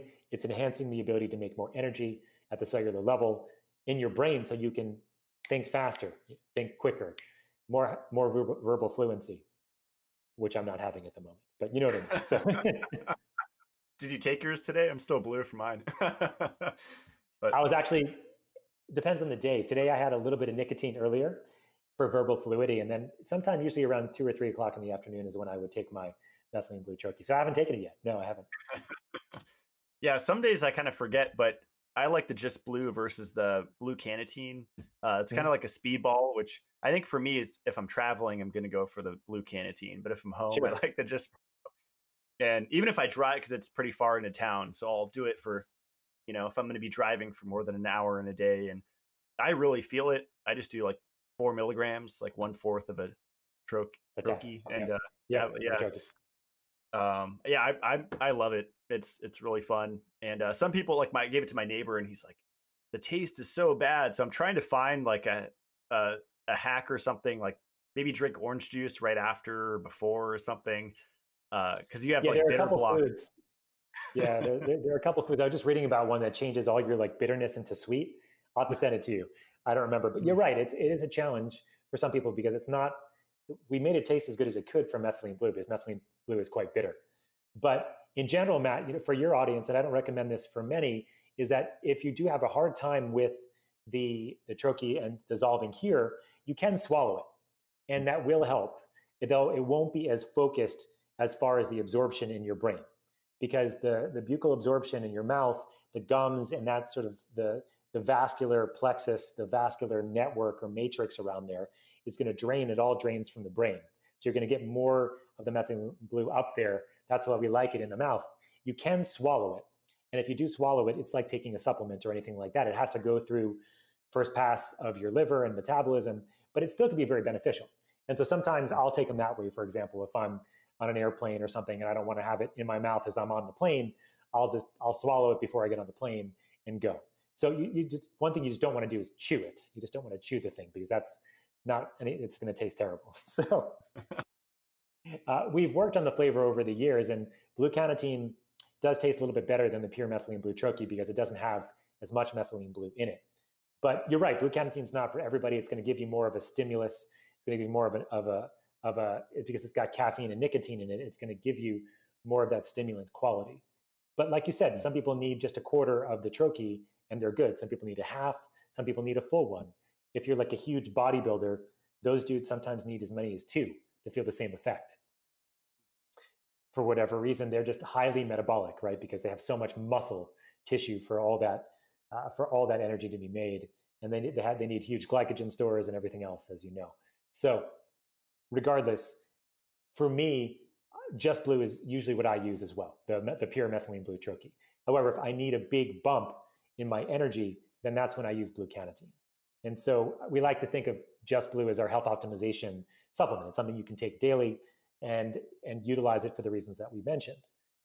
Blue canatine is more of the one that you can sort of use more targeted, precision dosed. Everything's precision dosed, but like you can precision and say, I'm going to use it now because I have a podcast to record, or I have a lecture to give, or I have a date that I want to have a date tonight, and I want to make sure that I'm verbally fluent and I have something to talk about, for example, because my tongue's blue. That's awesome. And I just got the shirt too. It says "Blue Me," and people laugh at that. Yeah, it's awesome. Yeah, it's a crowd pleaser having a blue tongue and having a shirt that says "Blue Me." What are you talking about, Matt? I haven't worn it out yet, but I'm in Idaho, so I don't think people would care. But no, you're going to see lots of fun things on shirts up there. So and lack thereof.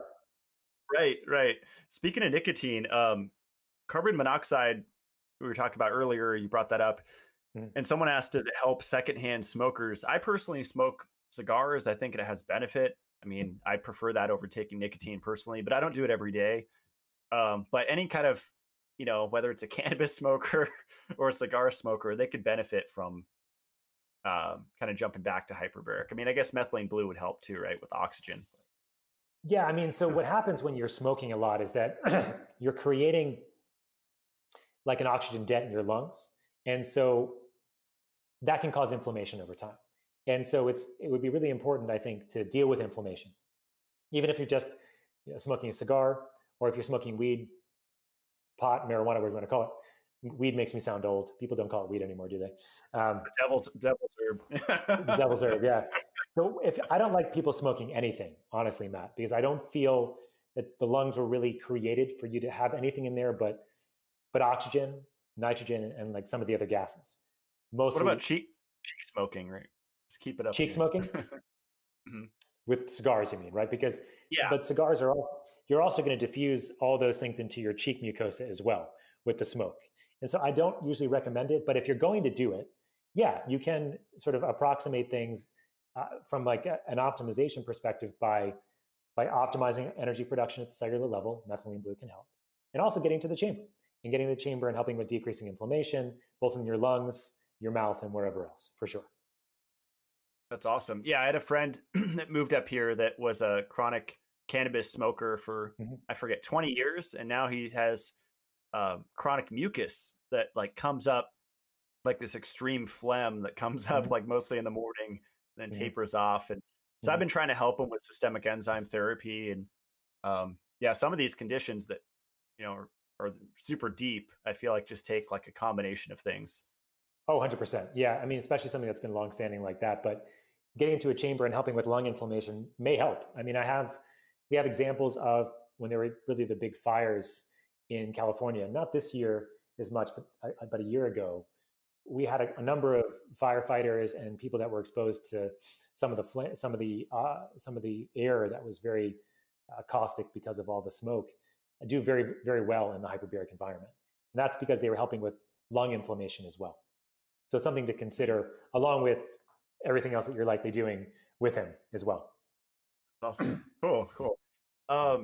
This is a good kind of, as we start to close out here. First, actually, carbogen. I think we kind of talked to, you alluded to this a little bit earlier with hydrogen, but there were a few studies on kind of mixing in, so let me back up here. So it's 100% oxygen, but I think when I was speaking with you, like the cannula, I guess when I put that on my nose, I'm rebreathing a little bit of my carbon dioxide that I'm exhaling, right? Versus in the ambient that I'm getting only oxygen, pretty much. Well, yeah, it depends, like the type of chamber that you're in, right? So if you're in a chamber that's giving you 100% oxygen, you're just getting 100% oxygen. But if you're in a chamber that's giving you like oxygen from a mask or a nasal cannula, then that's going to be a certain percentage oxygen. The rest of that is going to be nitrogen. And then as you're breathing that oxygen and nitrogen combination, most likely, although if you have like an oxygen concentrate, it'll be a higher amount of oxygen. You're breathing out the oxygen, you're going to be breathing in some of your CO2 as well. And so you asked me about carbogen and CO2, and the idea that if you have more CO2, it's going to create the ability to dilate blood vessels and create more of a stimulus to get more oxygen to that area. That is certainly true. We don't have anything really in the hyperbaric research to kind of parallel this as well. But the idea would be that, at least as I see it, you would be breathing in some carbon dioxide during your procedure of having a mask on your face, breathing oxygen at the same time. Awesome. Makes sense. Do you have time for 2 more quick questions here? I think so. Yeah, let's do it.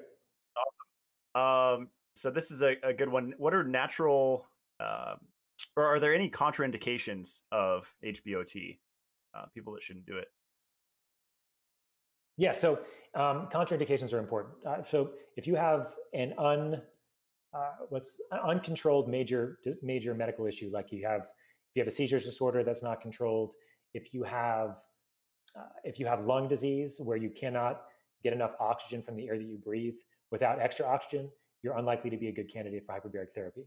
If you have a heart that doesn't pump well, you're likely not a good candidate for hyperbaric therapy.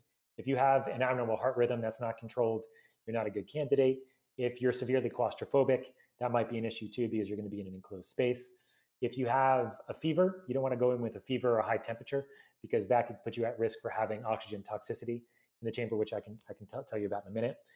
And if you're pregnant, you're not allowed to go into the chamber, although they do have pregnant women go in for carbon monoxide poisoning, and the babies are fine. It's just something you're not supposed to do.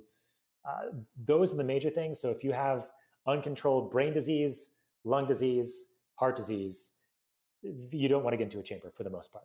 And I can usually screen that out pretty quickly with people. Now, if you have, and there's certain medications that can also be dangerous, if they also potentially can cause damage to your lung, brain, or heart. So those are things that you need to be aware of, like chemotherapy drugs, for example. That could be one thing that you have to be considerate of if somebody's getting into the chamber. So I have various screening methods that I use to make sure people are safe, but 95% of the time, 98% of the time, people are safe to get into the chamber without much of an issue. And as far as what can happen in the chamber, the major thing is that you have ear pressure in the chamber. Like you feel like you're under, you feel like you're on a plane, or feel like you're underwater, or like in a tunnel, for example, and you feel like that pressure change in your ear. If you can't depressurize your ears, you can get damage to your eardrums. Pretty unusual, but it's something that can happen. You can get changes to your vision at deeper pressures, so that your vision will actually change for the short term, where your far vision will get worse, but your short vision will get better, because the convexity of your eye or your lens changes for the short period of time. But that it goes back to normal. If you have a propensity of having low blood sugars, the chambers at deeper pressures can decrease your blood sugar.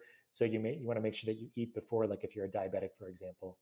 If you have like a seizure disorder, or if you have issues with your brain, like you have a stroke, traumatic brain injury, tumors, or whatever, you have a higher risk of having a seizure in the chamber if you have those things, but we can mitigate that very easily without much of an issue most of the time. Those are the major things. That's awesome. And yeah, you mentioned the Sorry, I was just going to finish up those. I often say that hyperbaric therapy is safer than taking in like a Tylenol or ibuprofen, but you just have to know what your risks are before you go in and what your goals are going in. Because you mentioned a fever creating oxygen toxicity. Yes. Well, what can happen, have you ever heard of like a child getting a very, very high fever and having a seizure? It causes a threshold event in the brain where you have electricity going haywire. And so when electricity goes haywire, you can have a seizure at high fevers. And so hyperbaric therapy also causing potentially, with the oxygen in the circulation in combination, there's a possibility. So being in a high oxygen environment is going to decrease your seizure threshold a little bit. But if you have another thing that's also going to decrease it in combination, it could give you a seizure. So that's what you don't want. Okay, interesting. Yeah, I think it happened twice in the last few years where my ears got clogged with wax. Like I just woke up and they were clogged. So I learned to keep that little turkey baster looking thing from the pharmacy around. Yeah. And just, yeah, there's lots of ways to clear them out. Yeah. Yeah, I just don't recommend Q-tips because people tend to ram them in too far and they actually damage their eardrum. Please don't do that. Right. Right. And don't blow tap water up there too. It's probably not a good idea. yeah, that'll get you off balance very quickly. So this is a good question. I don't know if you answered it earlier, but natural ways to replicate HBOT. Because I know like Wim Hof breathing, there's like the Butanko method, different breathing methods. But you kind of educate people about that too, right?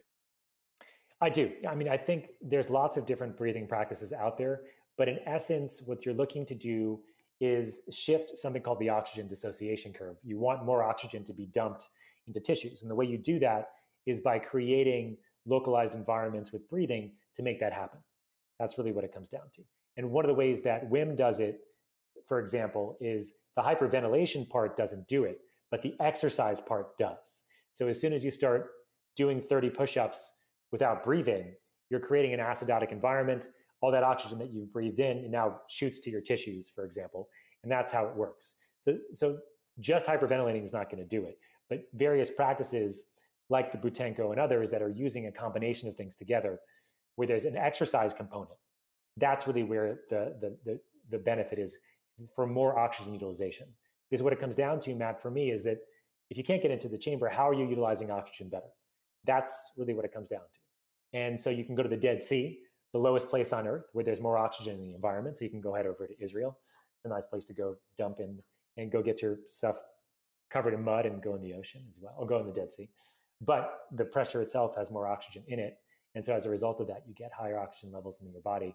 But notwithstanding going to Israel, you can do it by trying to optimize your ability to utilize that oxygen as best as you can and harness that oxygen in the sense of making how it makes energy as effectively as you can as well. And that's the groundwork stuff that you always talk about, Matt, and I talk about too in our own frameworks of optimizing vitamins, minerals, nutrients, toxicity. And then once you have optimized levels and you've been working on that, you'll be able to utilize any oxygen you get more effectively, what it comes down to. And so exercise is very helpful as well. That'll also work. And then there's also something called exercise with oxygen therapy, which is kind of interesting, where you're breathing extra oxygen in the air that you're breathing at the same time as you're doing some sort of exercise. And that's very likely helpful as well. Not the same as hyperbaric therapy, although they'll tell you that it is the same, but I think very much can be beneficial for people as well. And people are using the opposite stimulus, which is low oxygen when they do exercise. That's also a way to build up some mitochondrial reserve, mitochondrial biogenesis. So that's another thing you can think about as well. So the opposite of being in a hyperbaric environment may be helpful too, if you're healthy enough to do it. Just don't do hypoxic training if you're not healthy enough to do it, because it can really tax the system. Yeah, I've seen those like Batman type villain masks that people wear while they exercise. Exactly. So we have to watch out. We have to watch out for that. Right. Awesome, Scott. Well, yeah, I think this was a great overview of HBOT, and we got to talk about methylene blue a little bit. And we did. On that topic too, I wanted to tell you, like, the intranasal light or even red light therapy plus the prescriptions, that would be a good combo, right? Yeah, for sure. I haven't worked with that combo yet, but a lot of the guys and women are using like the light panels, for example. But yeah, let me know how it goes with if you have the nasal applicator. I haven't seen anybody doing it yet. Doing all the combos, yeah, awesome. Mm-hmm. Yeah, man. Well, thanks for having me. Yeah, thanks so much. So where would you say people should go, like Henshaw Hyperbarics? I'll put the links below. But...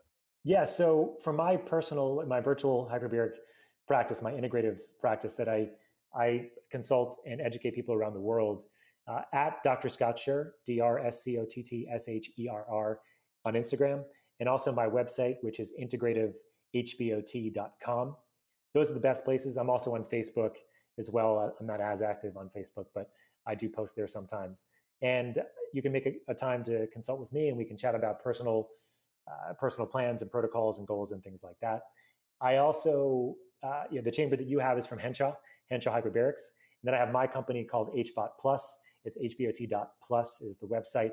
That company is making hyperbaric therapy better, faster, and safer with new technology, like a new phone application that you'll be able to use while you're in your chamber, so you can educate yourself, know the wellness protocols, etc.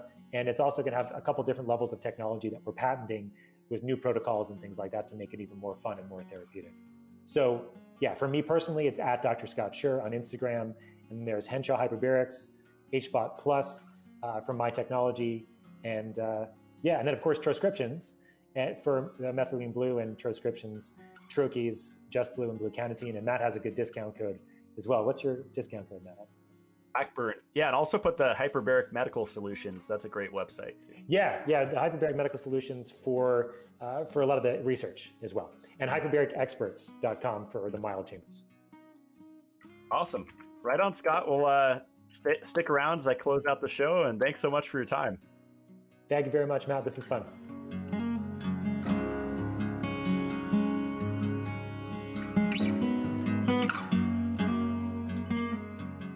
That's it for today's episode. What do you guys think of Dr. Scott? Super smart, right? And he said he was underslept. I think his brain's working pretty well. Must be all the hyperbaric oxygen therapy and the angiogenesis. That's my favorite part about it, the creation of new blood vessels, because the odds are really stacked against us for blood flow, oxygen getting to the tissue, the utilization of oxygen. There's so many steps to get to the level of producing ATP and allowing the various tissues throughout our incredible body to function. But I feel like this is just one tool to have in your toolkit, either as a acute use, if something happens, if I hit my head, as Scott mentioned, mild to moderate TBI, traumatic brain injury, I would definitely jump in the hyperbaric tank. And even just for anti-aging purposes, that's why I got into it, for health optimization and for performance enhancement effect. For years, I've felt that humans have been handicapped by deficiencies and toxicities. And I feel like in the mainstream alternative health community, we're focusing on the wrong toxicities and then the wrong deficiencies. That's why I have this show, to try to highlight what I believe are the most important toxicities, like NPK fertilizer, tap water, green juice, and then the deficiencies, which would be retinol, copper, magnesium, vitamin E, vitamin K27, maybe some niacinamide, form of B3, to help with the PUFA problem. I feel like these are really the things to focus on. And I feel like if you have that down and you're on the CLF protocol and you're aware of iron overload, and maybe you got the Full Monty iron panel to check out your levels, then you're ready for this tool. But I would not recommend this to someone that is, keto and intermittent fasting and supplementing fish oil or algae oil. That's just me from my research. Polyunsaturated fatty acids choke the cells and they inhibit oxygen utilization. Whereas whole food C, beef liver, oysters, these are tools that we can use to increase oxygen utilization, as well as systemic enzyme therapy to tackle the fibrosis, vitamin E to tackle the lipofuscin, magnesium and K2 to tackle the calcification. And then I feel like we're actually making ground. So that's my personal anti-aging protocol, if you want to call it that. So it is the CLF protocol, but I'm always experimenting with new tools, and I'll continue to share that with you guys. But I don't regret purchasing a chamber and using it, because I feel like the better I function, the better I will be able to help people. And I truly believe that a lot of the issues on the planet today are because the people thinking of solutions aren't thinking clearly because of CLF, calcification, lipofuscin, and fibrosis. And they're focusing maybe on mold and heavy metals and glyphosate and all these other things, which matter, but they're not aware of lipofuscin and what that does in the lysosome of the cell, the garbage recycling center, of plugging that up so you can't do autophagy and you can't heal even when you sleep. So all that to say is I think that you should prepare if you're interested in getting into hyperbaric oxygen therapy. I'm really just blown away by all the stuff it could do. He mentioned hypoxic inducible factor, HIF, that creates new mitochondria. The whole zombie cell thing, I'd never even heard about that hyperbaric oxygen therapy decreases the number of these cells. One of the most mind-blowing to me is that oxygen can go 4 times further into the tissue. I thought it was just double, as I said in the interview. 4x, that is tremendous. I can't imagine the effects that has systemically on the body. I mean, there's no system it wouldn't touch at that point.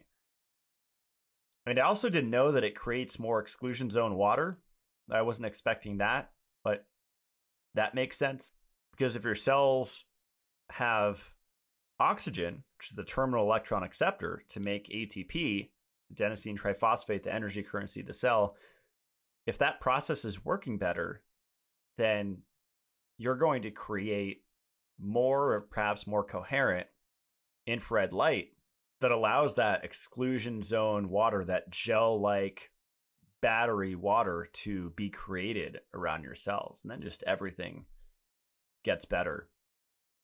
I really like the website hyperbaricexperts.com because there's a whole section on mild hyperbaric oxygen therapy, because there's a lot of people that say those soft shells don't do anything. There's not enough research.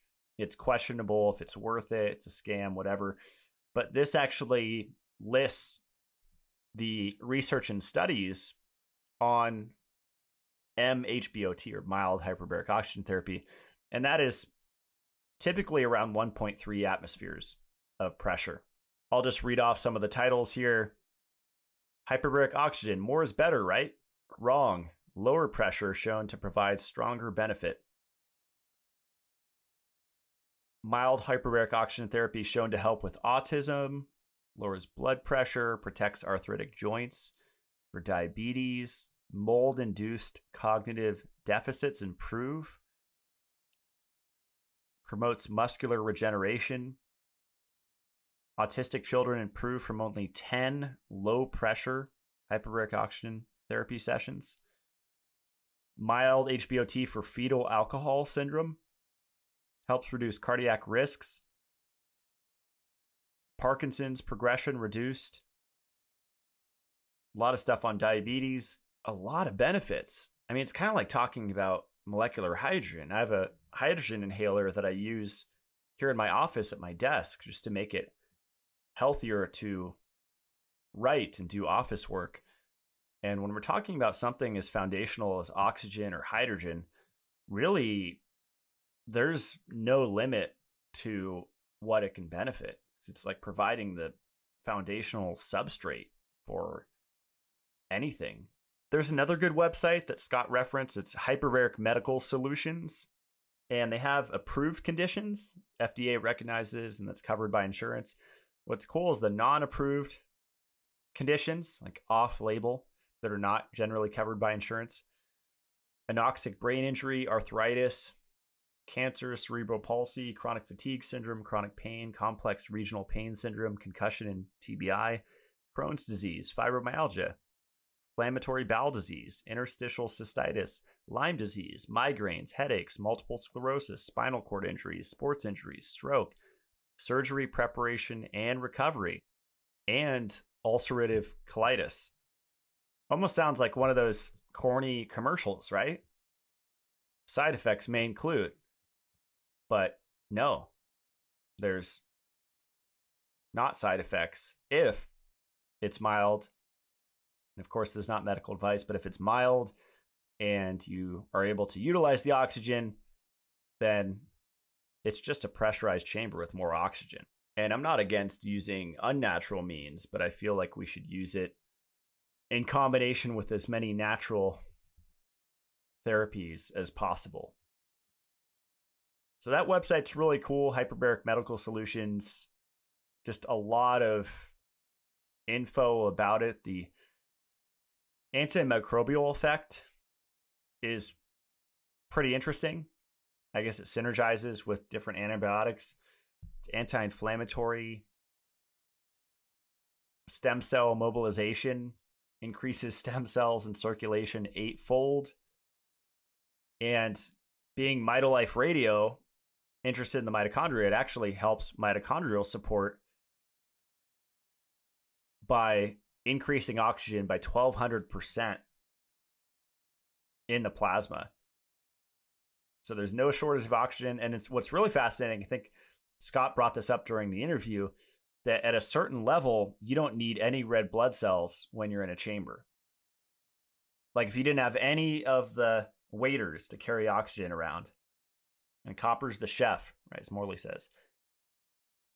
The red blood cells are the waiters carrying around the oxygen, and copper cuts up the oxygen into usable food. If you didn't have any waiters and you're in a chamber, it has to be a little more than mild, I believe, then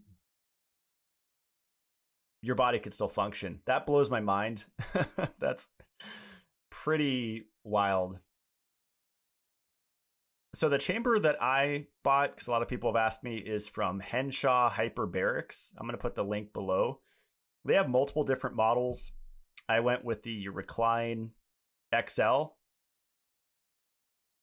And I believe I'm up to 40 hours as of this recording. They sell deep chambers, but I'm kind of sold on the mild from what I've read about it.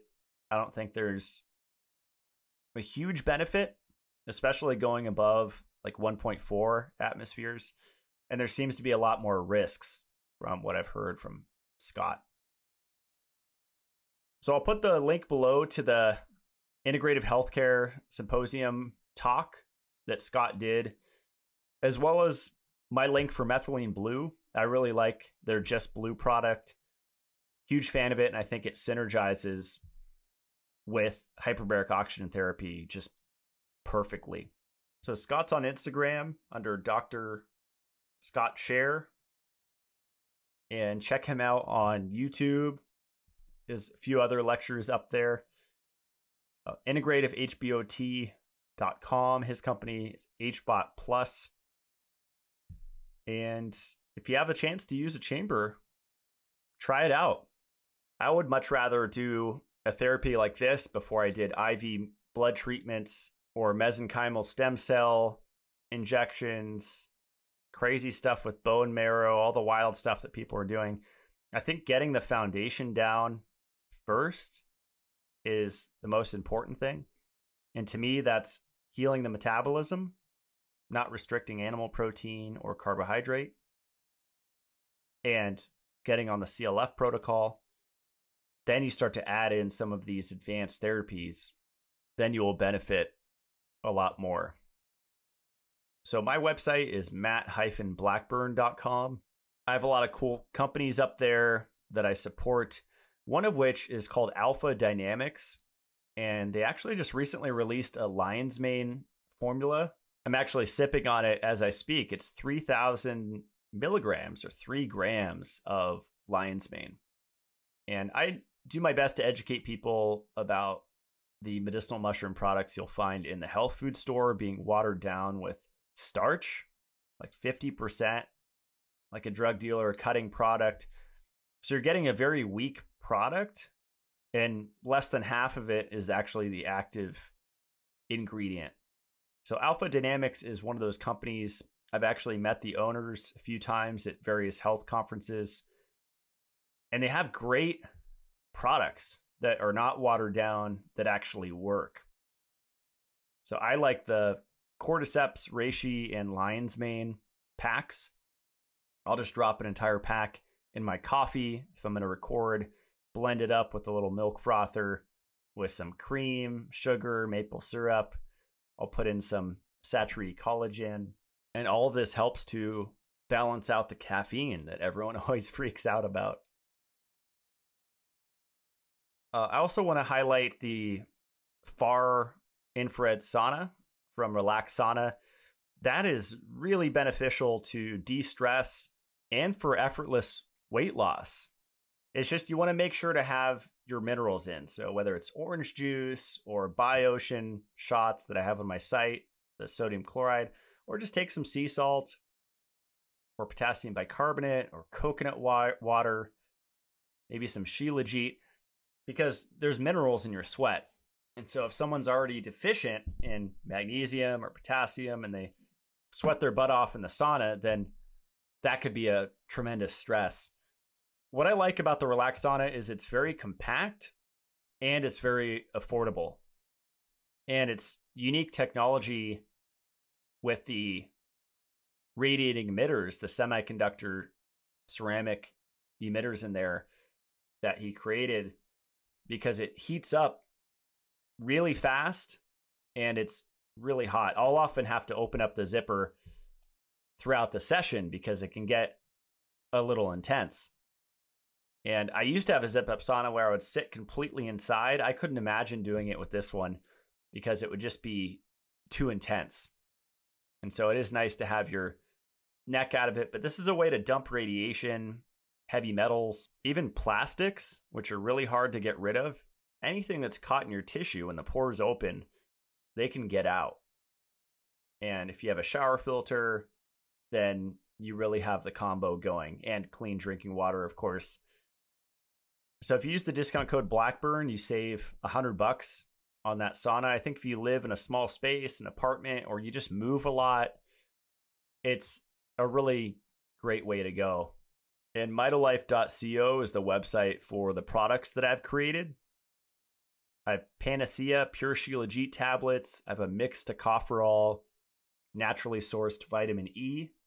I have Dissolvedol, which is a blend of nattokinase and serrapeptase. These are very powerful proteolytic enzymes that you take on an empty stomach first thing in the morning. And I put amla in there, a good amount of amla berry, which contains whole food vitamin C, aka copper. So you're simultaneously breaking down scar tissue and providing bioavailable copper to the system so that the tissue can use oxygen as well. And then I have Purely K, which is vitamin K27 is the main ingredient. And that helps to put calcium where it's supposed to go and has a lot of cool effects on the mitochondria and supporting ATP production and cell signaling. And it does a lot of other things other than just regulate calcium. It's a huge vitamin that gets depleted from vitamin D supplementation, because vitamin K2 will activate proteins like osteocalcin. And if you supplement vitamin D, you increase your requirement to carboxylate or activate osteocalcin. So most people are deficient. They're low in K2 because they've been supplementing D3 for so long. And it's found in all these multivitamin supplements that people are slamming down for a decade or more. And then they have issues that can be traced back likely to a K deficiency, a K2 deficiency. And if you don't want to buy the supplement, or you don't like supplementing in general, I always say Parmigiano Reggiano, aged cheese. But you have to eat quite a lot of it. I'm Italian. I love pasta. I'll do the whole block of aged cheese. I'll shred it onto the pasta. The pasta is just a delivery mechanism for the cheese. And then I have oyster extract. That's in small batches, usually once a week. That will restock, so just keep an eye out for that. One bottle is the equivalent to a little over 13 pounds of oysters. So it's very potent. You don't need much. It's 4 capsules, pretty much a month's supply. And if you can get the real thing, I always tell people, same with beef liver or ruminant animal liver, of course, the real thing is better. But if you're traveling, if you're inland like me, then desiccated oyster is a great way to go. And this is a sustainable source from Ireland that each batch is lab tested. So it's a super clean product. There's some risks with eating oysters whole, and you can mitigate them. But a lot of people that are compromised might be better to do desiccated oyster. And then I have NAD power. This is niacinamide, a form of vitamin B3. A lot of people are familiar with the niacin flush, L. Ron Hubbard, Scientology. Not the smartest idea, because if there's a lot of PUFA in the tissue, you're just releasing them and exploding them when you get that flush, that niacin flush. And if you never heard of it, it causes basically a sunburn. You get super red all over your body. I got really itchy when I took 700 milligrams for the first time. You're supposed to jump on a trampoline, pop the niacin, and then get in a sauna. To me, that is just insane, and that doesn't take into context polyunsaturated fatty acids, lipid peroxidation, endotoxin, iron overload, acrolein, all of the breakdown products of PUFAs. Most people have a ton of stored PUFAs in their tissue. So you don't want to explode those with niacin. So niacinamide does the opposite. It actually inhibits the release of fatty acids. It decreases prostaglandin synthesis, It suppresses the SIRT1 and 2 gene, which is counterintuitive to the whole resveratrol pitch that you always get, that you want to activate those. It's actually the opposite. It's been shown to be neuroprotective, protect against UV-induced skin damage and immune suppression, reduces serotonin synthesis, which is a stress hormone, if it's out of balance. People say, oh, what if I have low serotonin? Well, it's a vitamin, so it's not a drug, right? So when you take a vitamin, it's going to help put the body into balance. Unless you're taking a whole bottle or something really crazy every day for months and months and months, which people have done that experiment, I generally say stick with the serving size on the bottle. And if you want to experiment, fine. I experiment. I can't recommend it. I generally take personally 6 capsules of niacinamide, because a lot of what I've read in the literature shows 3,000 milligrams or 3 grams of niacinamide is the benefit. I'll start every day with 6 dissolve it all with some water, and then I'll wait about 30 minutes to eat breakfast. I've moved back to about 1 capsule of vitamin E with a meal per day. I'll take 5 Shilajit tablets, 4 oyster, and usually 4 to 6 vitamin K, but that's kind of one I'll cycle high doses. And I have a few other exciting products in the works. Again, it's not about supplementing everything under the sun. I know a lot of people don't like things to be complex, and I try to make it simple. I have a ton of supplements here on my Mitolife Academy private YouTube. I just did a tour of my supplement cabinet, and I don't take everything every day. It's more of a medicine cabinet. That's how I look at supplements. And it's knowing how and why and when to use all of these different tools.